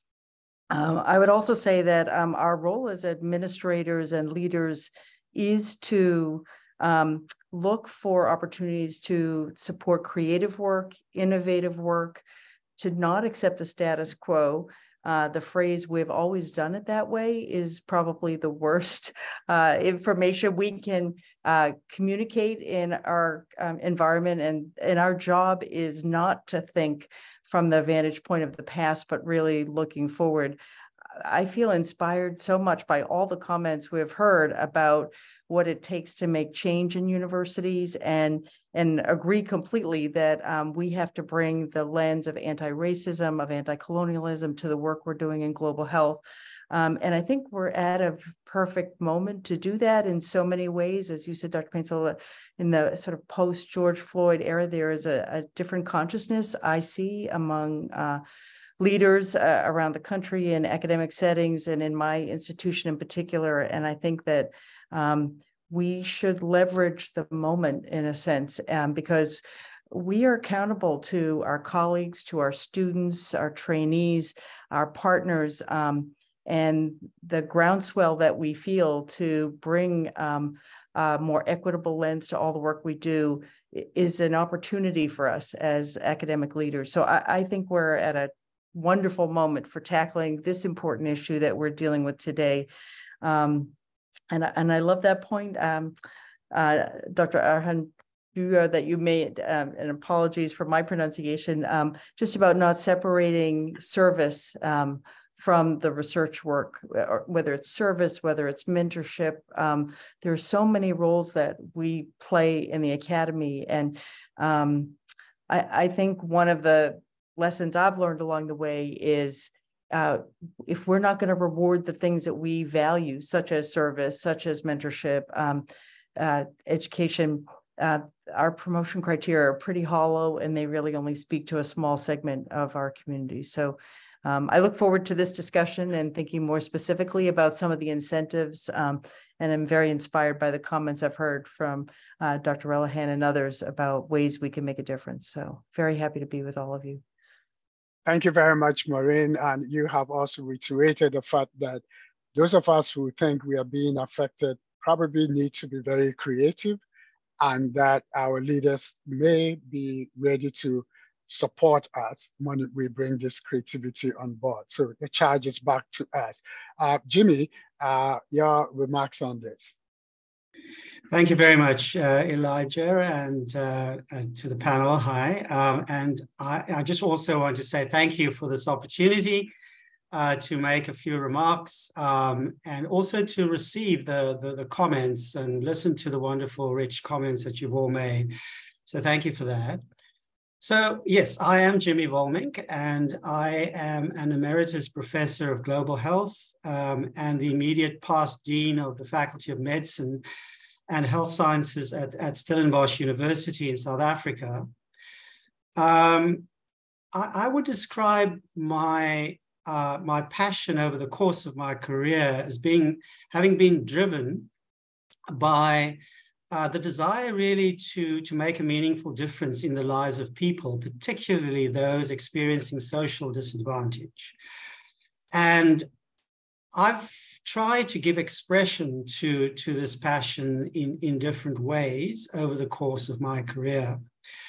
So just to name a few, as a primary care physician, I have served low-income communities in rural Swaziland and also in townships in Cape Town, South Africa.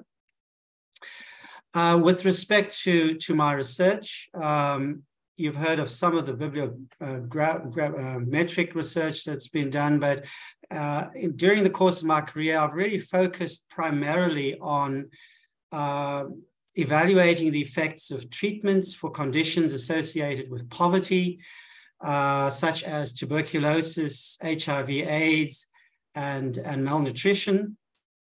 And this work has been coupled with efforts to promote the translation of research into policy and practice for maximal impact. Perhaps a further strong feature of my academic work has been my involvement in research capacity development and in mentoring of early career health professionals in South Africa, but also in other African countries. The last remark I want to make just about how I get into this area of interest is that I was appointed as the first Black Dean of Medicine and Health Sciences at Stellenbosch, which is a formerly whites-only institution. And I fulfilled this leadership role for 11 years. Throughout my tenure as Dean of the faculty, one of the key strategic goals that I pursued was advancing institutional transformation through promoting diversity, inclusion, and equity. And perhaps I'll just finish at this stage by mentioning an important lesson or some lessons that I've learned about the quest to be transformative as a leader. I think for me, there are a couple of things that have emerged from this. First of all, I think I've learned that academic leaders should articulate or be able to articulate a compelling vision for change. And that has to be repeated many times. They also have to put in place strategies to support change. And thirdly, I think they need to work with others to co-create the desired outcomes. And I think if you bring those three things together, then I think you can hope that transformation will happen. Thank you. Thank you very much, Jimmy, and congratulations on what you have done, and also especially being the first Black Dean of a white huge institution. That's great. And also your insight into transformation, that we have to articulate a vision for change and strategies to support that, and then work with others. So again, as was said by the two panels, we should all be involved and we should contribute, we support our leaders. If you don't mind, then my next question will go to Maureen and Jimmy, and this is because of your strategic positions. We often think of universities as unchangeable, steeped in deep traditions and academic norms. As we try to change our institutions to improve our collaborations and impact, how would you respond to this image of unchangeable institution, tradition? How do you combat that?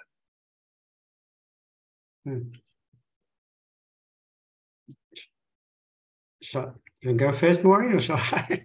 Maureen, you are muted. Yeah. I'm happy to take a stab if that's okay. Professor Go ahead.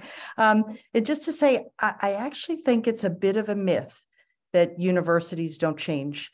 In fact, they are very living, breathing organizations, and having observed multiple changes, even in my relatively new 5-year-old institution, we're already updating our promotion criteria. So I think that it may be slow and it may be painful, but universities are responsive to the current zeitgeist related to all sorts of aspects, whether it's, there are many fulcra that influence what happens. And some of the things I've been thinking about are the issue of tenure clocks. I think until there was a significant portion of primary caregivers in academia, the issue of extending a tenure clock didn't exist. But with that change in the demographics of who the faculty are, that question has been raised and addressed by many institutions. And I saw Dr. Mari's comment that may not be where we want to go in terms of global health, a separate topic, but just to say, as the move toward team science has become important, promotion criteria have changed to recognize that. We heard a bit about the scholarship of education, and I think many institutions have done that. So I think the hopeful answer is that universities really are quite responsive both to internal and external forces, which I hope we'll talk a bit about in terms of facilitating change. But that answer that, we're set in stone, I think is just never true, even at the oldest, most established institutions, at least in my experience. And there are opportunities for sort of improving the path to advancement. Thank you very much, Jimmy.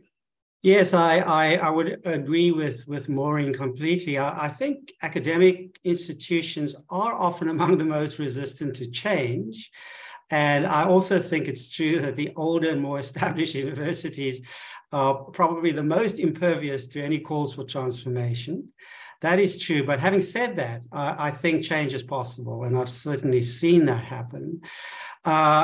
Some of the factors, and there are probably quite a few, I've already mentioned the importance of engaged leadership. I think that, and I won't go into that in detail, but I think that is critical. But I think there are also other levers of change that we could look to. And I find it quite remarkable that, universities are really quite sensitive to a perception of reputational risk.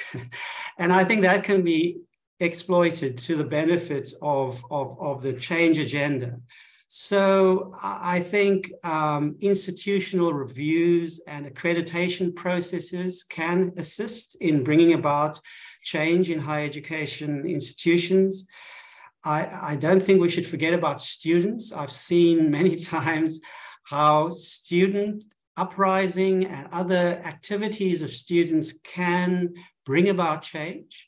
Most recently, probably in many instances, there have been calls for decolonization of curricula. And I think students have been very much in the forefront of those calls. And I think that has had impact. And then the other thing that universities are quite sensitive to are financial issues. So these can either be financial incentives to change or financial pressures to change. And that can come from a variety of quarters. So those are some of the things that I think can help move us forward. But yes, I do think that patience is required because the pace of change can often be quite slow. Thank you very much for the two of you to really giving us an insight.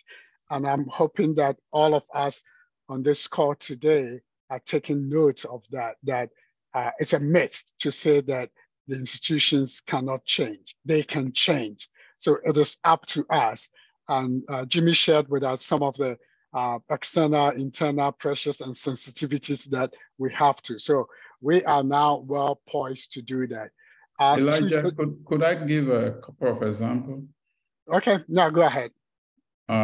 The issue of change when I was department chair at Penn State, the department, just by its very nature, biobehavioral health, was designed to be interdisciplinary.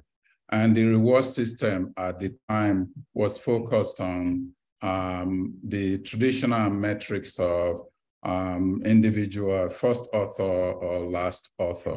If you're doing interdisciplinary work, you imagine a methodologist who has to be on several projects, and it's no really way of rewarding their work because they are neither first or last author. We have to make the case that for interdisciplinary work to flourish, we need to reimagine a way of assigning reward. It cannot be based solely on one or two persons on the authorship paper.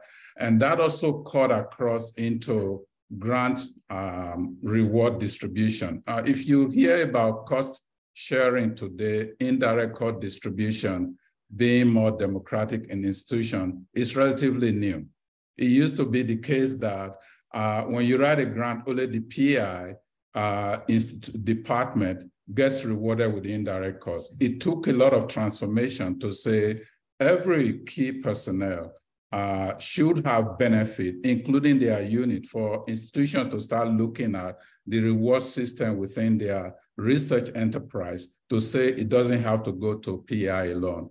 I've served on P&T committee at the department, college, and university level. What was impressive to me at the university level is when deans come to the committee to talk about what mattered to them. When economics was talked about, the economics, the dean that represent the economics scholars will say, if you are looking at the economics document, you have to look at the depth of paper. If you were looking at 20, 30 publication as a threshold of meeting reward, that doesn't apply to us. For every 5 paper, we probably have 1, and it's longer. It takes, they make that case, and on top of that, that the way we assign authorship is alphabetical order. Don't look at giving credit to first or last. So a discipline can bring about a change. If you were to imagine a Department of Global Health that says everything we are talking about, we need to reframe it and make the case within the university that we are a different animal in terms of the way we are drawing from the work that is done in economics, that is done in interdisciplinary work, to reframe the way we apportion reward and then move that through the system. That can become a framework that others can hang on to. It has been done, it is being done. It just takes an engagement and a meaningful dialogue to get to that point. Thank you very much. And we have a few questions in the chat, but I would paraphrase them and maybe ask Maureen and Jimmy to give your take on that. In your time, Maureen, at Harvard, and now your new university, did you see any changes, say, to promotion criteria over time during your time? I have, and not just at Harvard, but at many institutions around the country. And I think the most poignant example may be around the commitment that faculty make to supporting equity, inclusion, and diversity. There are many institutions that now require, in the US at least, and I'm speaking to my experience here, statements about contributions to diversity, whether it's at the hiring phase or the promotion phase.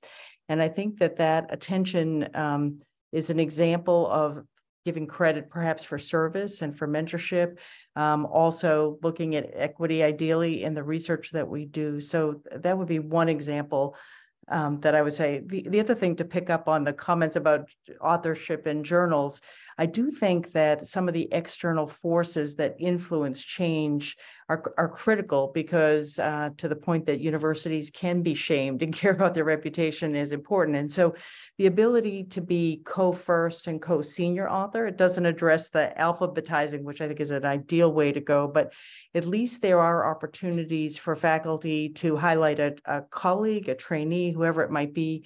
I think the potential to provide explanations of contributions, so to annotate a bibliography and highlight in footnotes. I partnered with this individual, and we co-led a project. It is a very important way to inform our promotions committee about how one is moving ahead. And then I also think we're often reviewers at journals and can expect more of those who are submitting papers in terms of their documentation of who's done what, to make sure the appropriate people are getting credit. So that's a little orthogonal to your question, but I just want to say, I think there are a number of areas where the influence of what's changing externally can influence the university's promotion criteria.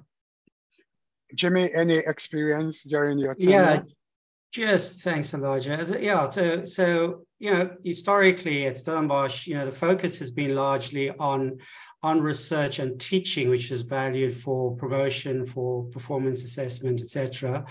And I think what has in the last few years been added to that is societal impact. And that can be expressed in different ways, but I think that is a development that has taken place, and that is now included in the considerations. Thank you very much. To our panelists, I want to switch gears, and you've told us about how we can really work on the vulnerability and sensitivities of information. Now I want you to advise, if I'm an individual faculty in your institution, wanted to champion the types of changes described in the draft statement about promotion criteria and whatever, what first steps would you advise them to take? So now more concrete first step for a faculty who wants to lead the charge for these changes that are contained in the document.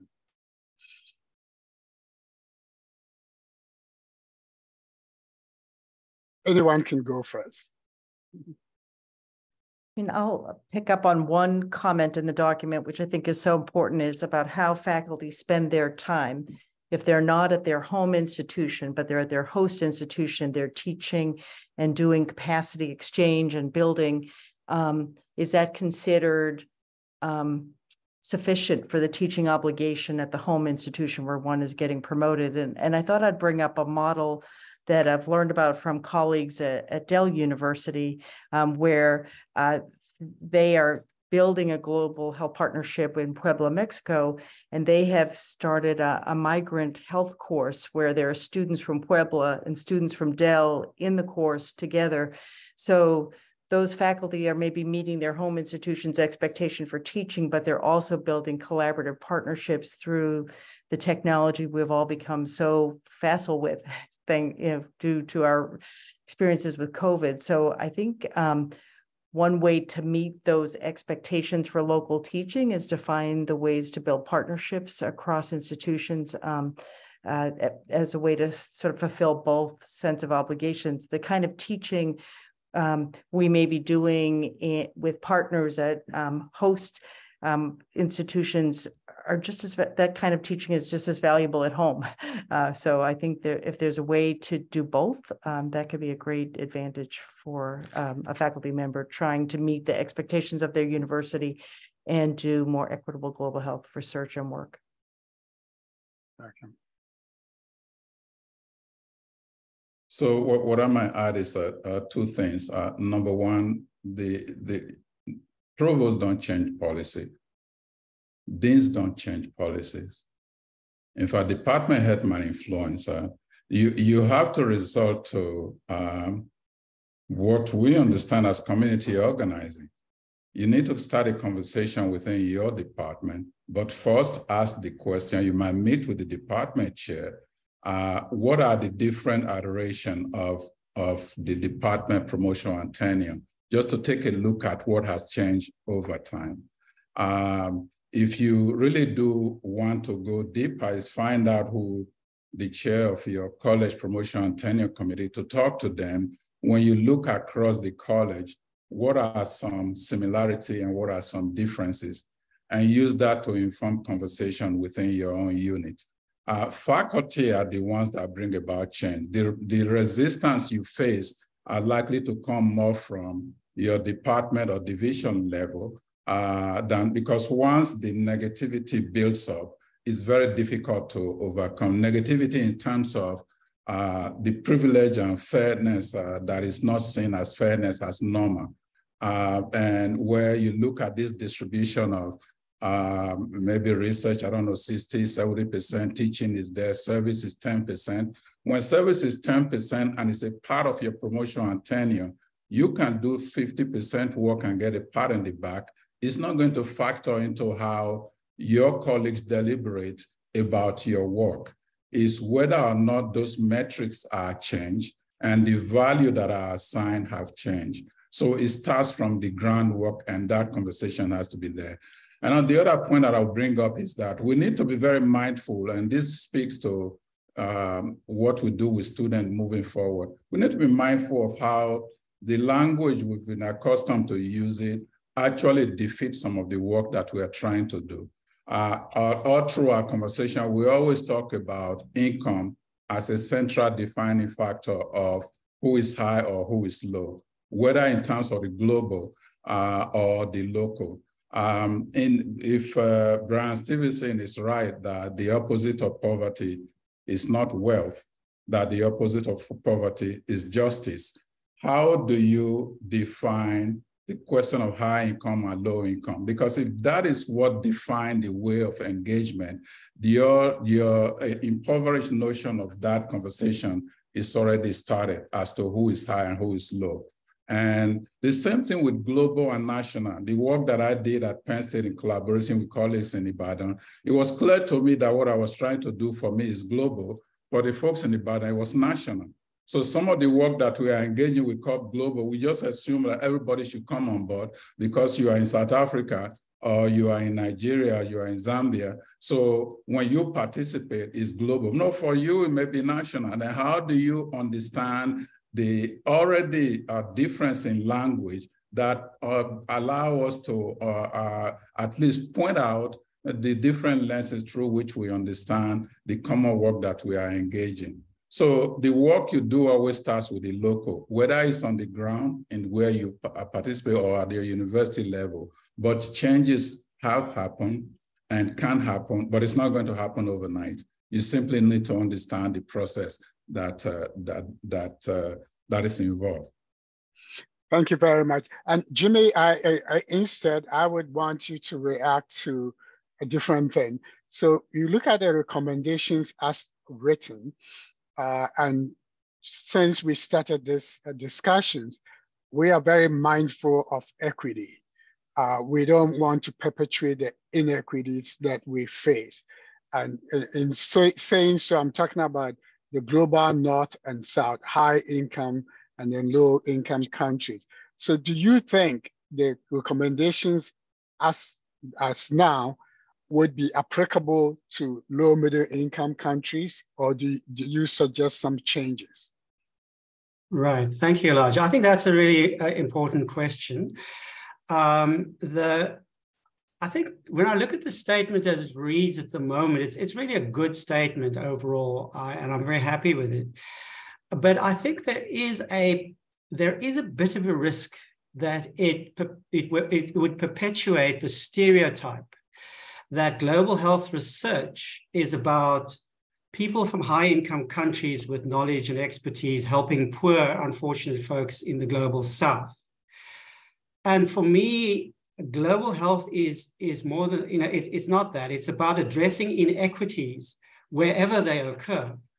So I don't think, I mean, maybe that is something that requires a little bit more attention in the statement, because I do think that huge inequities exist between institutions with, whether they be in the global north, within the global north and within the global south. So for example, I think Catherine has already alluded to this, that in South Africa, we have something called the historically disadvantaged universities, and those that have been more privileged because of the system of apartheid that we had.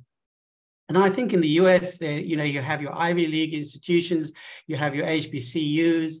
In the UK, you have the Russell Group institutions and the rest.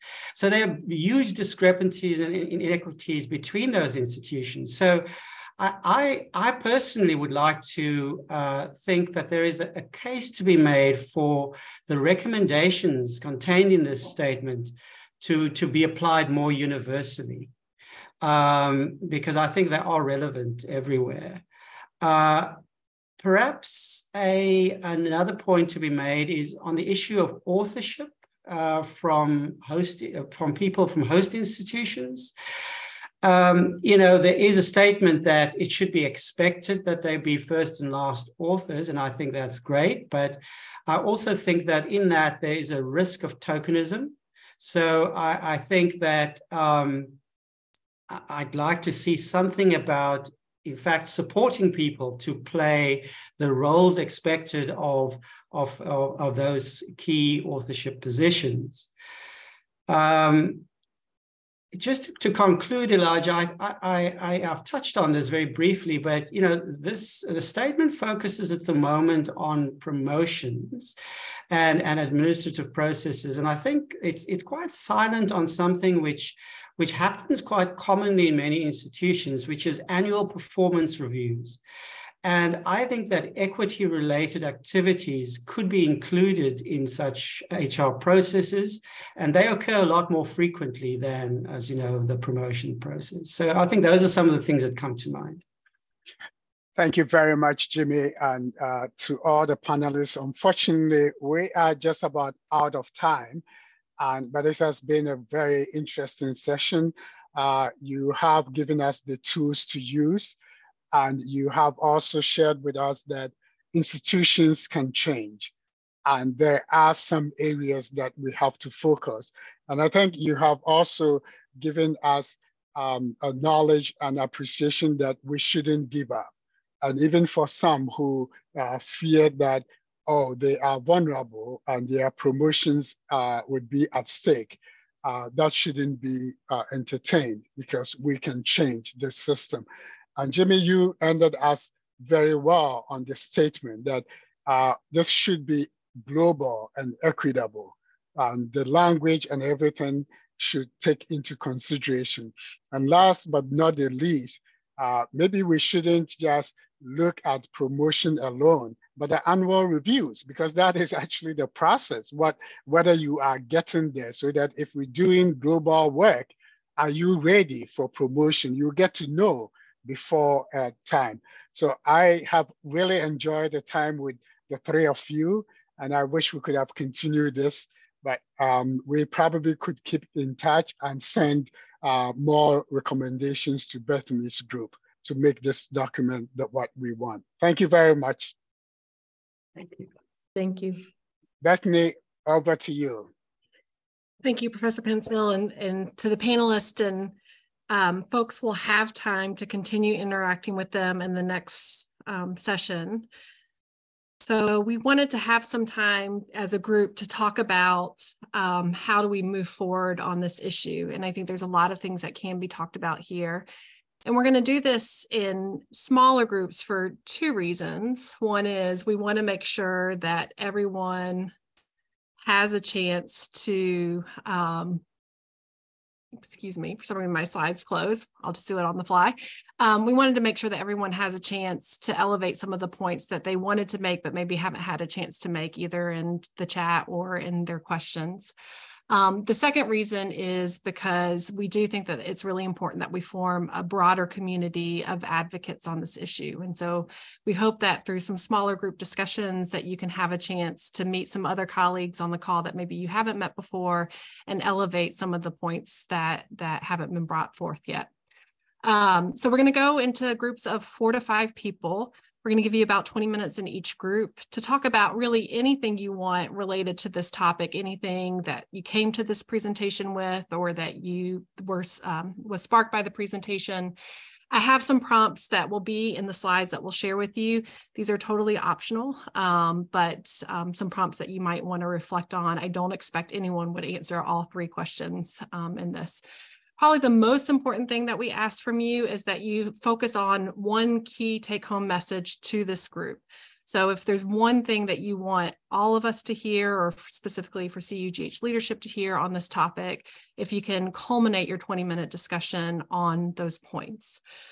So to that end, I'm going to send you into groups. Let me quickly put in the chat this Google Slide document. So your group number will correspond to the set of slides that we hope you go to. And again, encourage you to just talk about what you think are the most salient points you hope to make when we come back together. So I'm going to stop my screen share so I can see and send you to groups.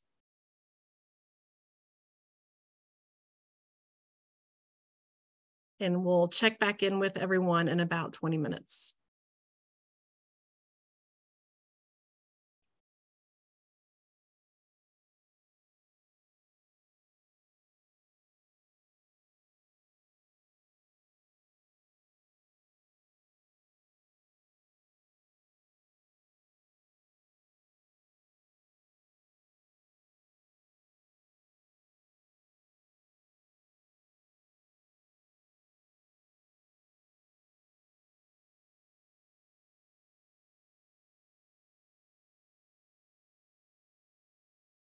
Miriam, I think you have flexibility to join a group. Is that correct? Do I have flexibility to join a group? I don't. I'm going to put you in group 2, just they have a few people there. Is that okay? Okay. Yeah, that's fine. I can't see that I do, so. Okay.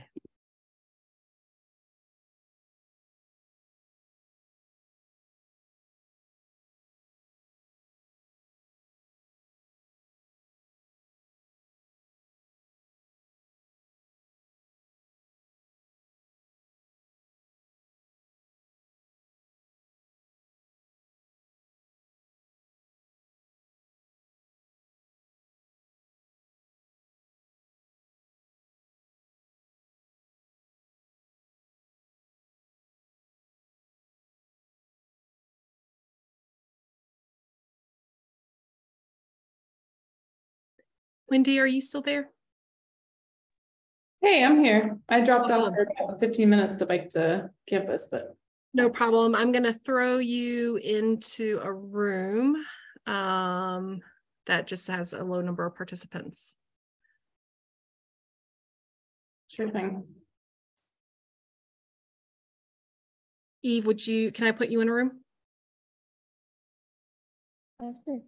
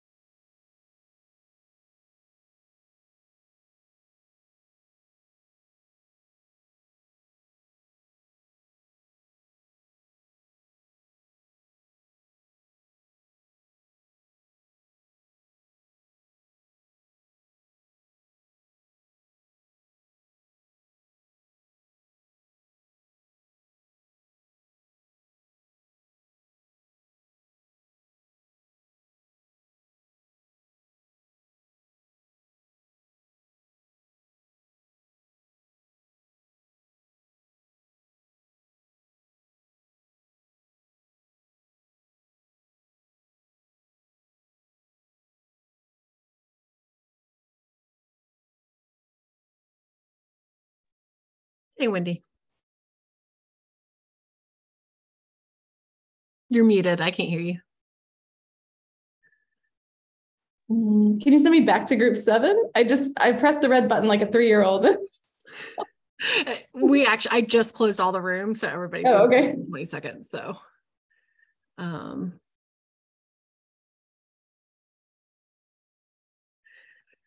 thank you for being here. Oh, it's my pleasure. It's a really important conversation.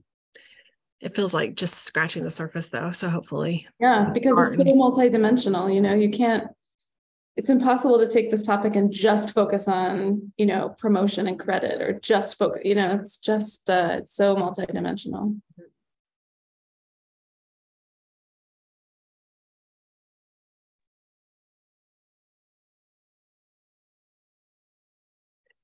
Welcome back, everybody. I could tell that as I watched people start to put ideas to the slides that you were just getting deep into the conversation. So again, I see this as the start of a long conversation and really tackling this issue, definitely not the end.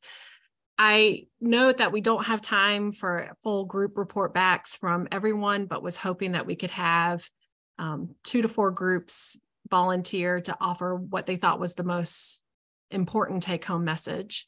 And if you don't feel like your group has the chance now to offer their ideas, note that we're going to be consolidating the notes across the slides, all the ideas that came in the chat, and we will be doing follow-up emails with everyone to get more feedback and also gauging how you want to be engaged moving forward.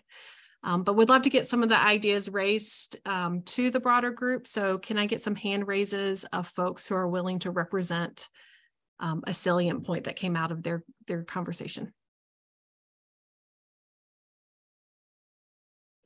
I see Megan's hand up and encourage other people to just throw their hands up for their groups. Megan, please go ahead. So one major point that came out of our discussion was the idea that when we're thinking about metrics for promotion, so those of us, you know, involved in trying to get people promoted, most universities will produce a list, say here's what we consider important, and here are the metrics around how we judge them. And so if you write a letter, you know, for a promotion, you got to hit on these topics. So there are things like, you know, describe the reputation of this candidate. That specifically means their publications, the number of presentations and the place they've given the presentations, their editorships, their role on academic societies, et cetera. So I really think that what we need to do is add metrics that are very concrete in exactly the same way around health equity and research equity.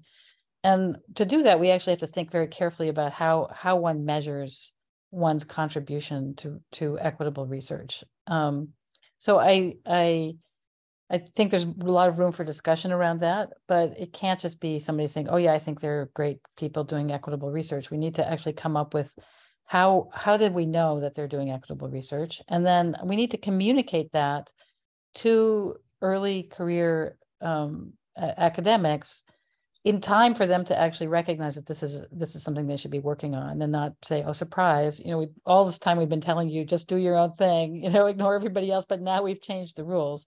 If we tell people at the beginning that this is what they're being evaluated on, they will respond. And I as I said before in the chat, I do think that going after journal editors is another way to achieve some of this, because people are very responsive to authorship.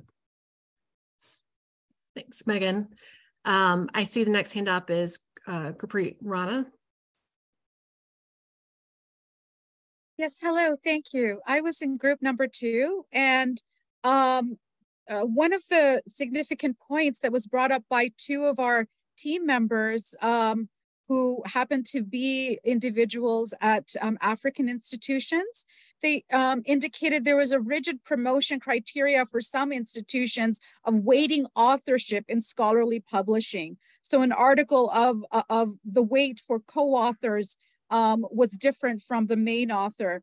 And the contribution of all of the authors are not always acknowledged, and this is a problematic area when it comes to promotion process.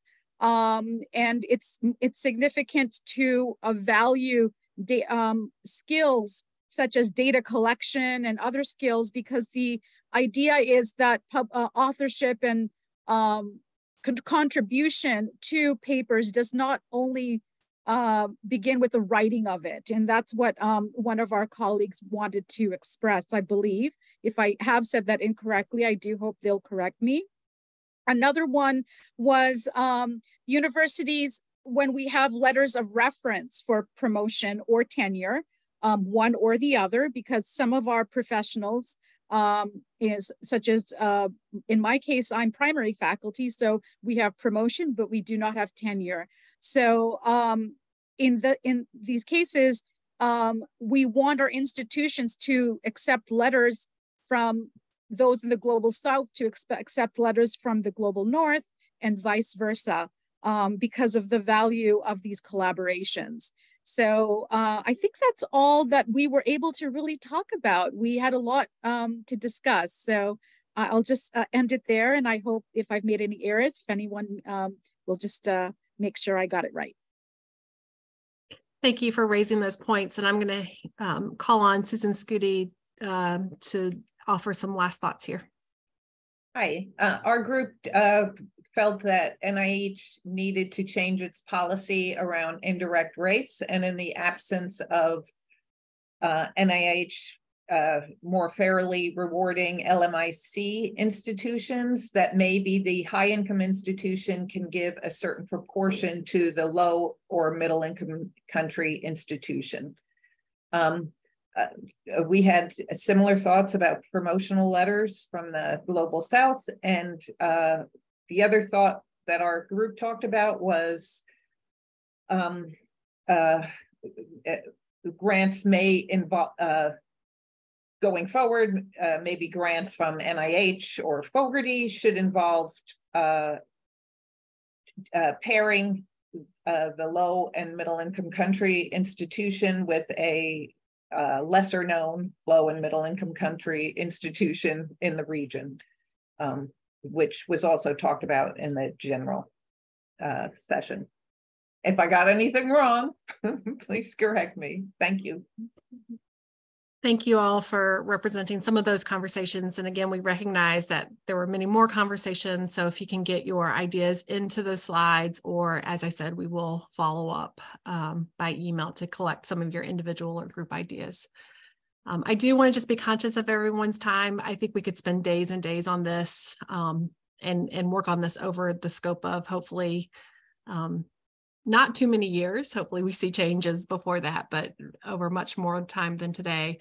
But before I hand it off to Dr. Lickfield for some final closing thoughts, I just wanted to note that we had a lot of colleagues joining from around the world, and appreciate everyone's both commitment to this issue and views on this. When we set up this session, we had two goals. The first was just to form a community around this topic and recognize that a lot of us feel really invested in making changes at our own institutions and trying to find advocates and allies that we could align with to move this forward. The second was to get specific ideas to put in these recommendations and strategies to move these recommendations forward. So I want to thank all of our speakers who offered their insights on both what needs to change and how we make those changes. Hopefully this provides some good fodder to both our institutions, but specifically we were speaking to CUGH and hoping that they could take from this some ideas to move this forward as a consortium. So with that, I want to offer the Zoom platform to Professor Lickfield, who is going to offer some thoughts, both from her vantage as a global health researcher, but also as the chair of the CUGH board. I just want to offer my personal thanks to everyone for being here. And Dr. Lickfield, over to you. Thank you. And Bethany, let me begin with congratulating you on a tremendously rich session. While I wasn't on all the time, I had colleagues on, so I had a blow-by-blow feedback from the rich discussion that happened. And I come to you actually in somewhat of a unique position as being from an LMIC, doing research in an LMIC, and as dean sitting in an institution, it's one that's very traditional, as many of us are, whether you're at Pitt or at Stanford or other in a high income country. So my advice and recommendations and opportunities for CUGH to move forward, and each one of us are as follows. One is that it is really important to characterize the influencers. And so there are internal forces of change and there are external forces of change. So let's begin with the external forces of change.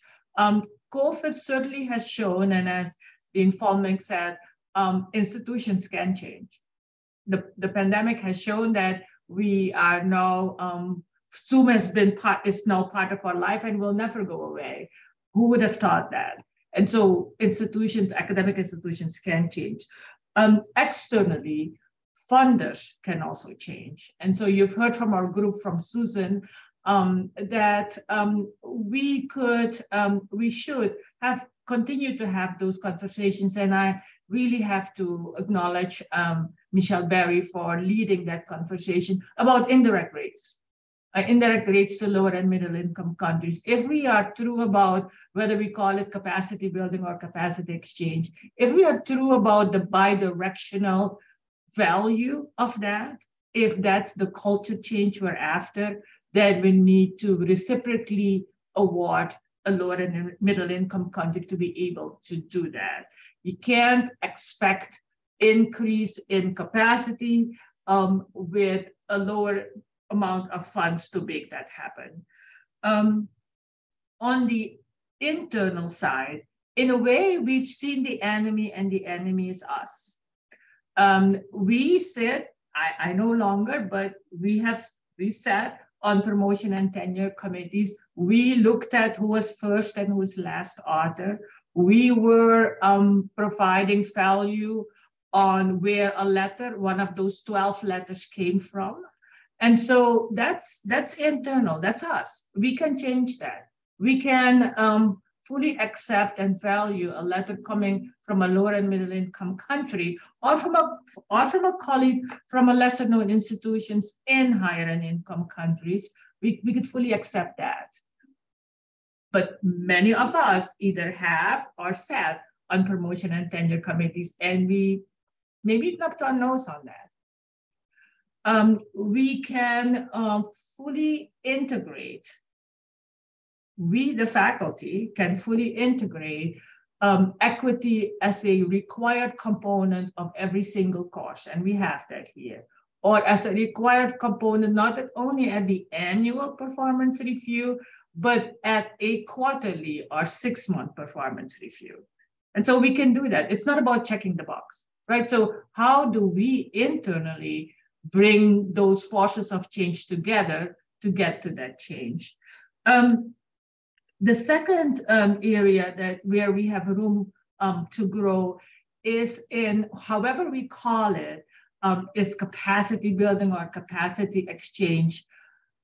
Increasingly, and I really am not bashful to publicize that plenary number 5 of our conference on the 15th will take a new look at what global health is, what global health now means, and what the characteristics are. So when is something a global health issue?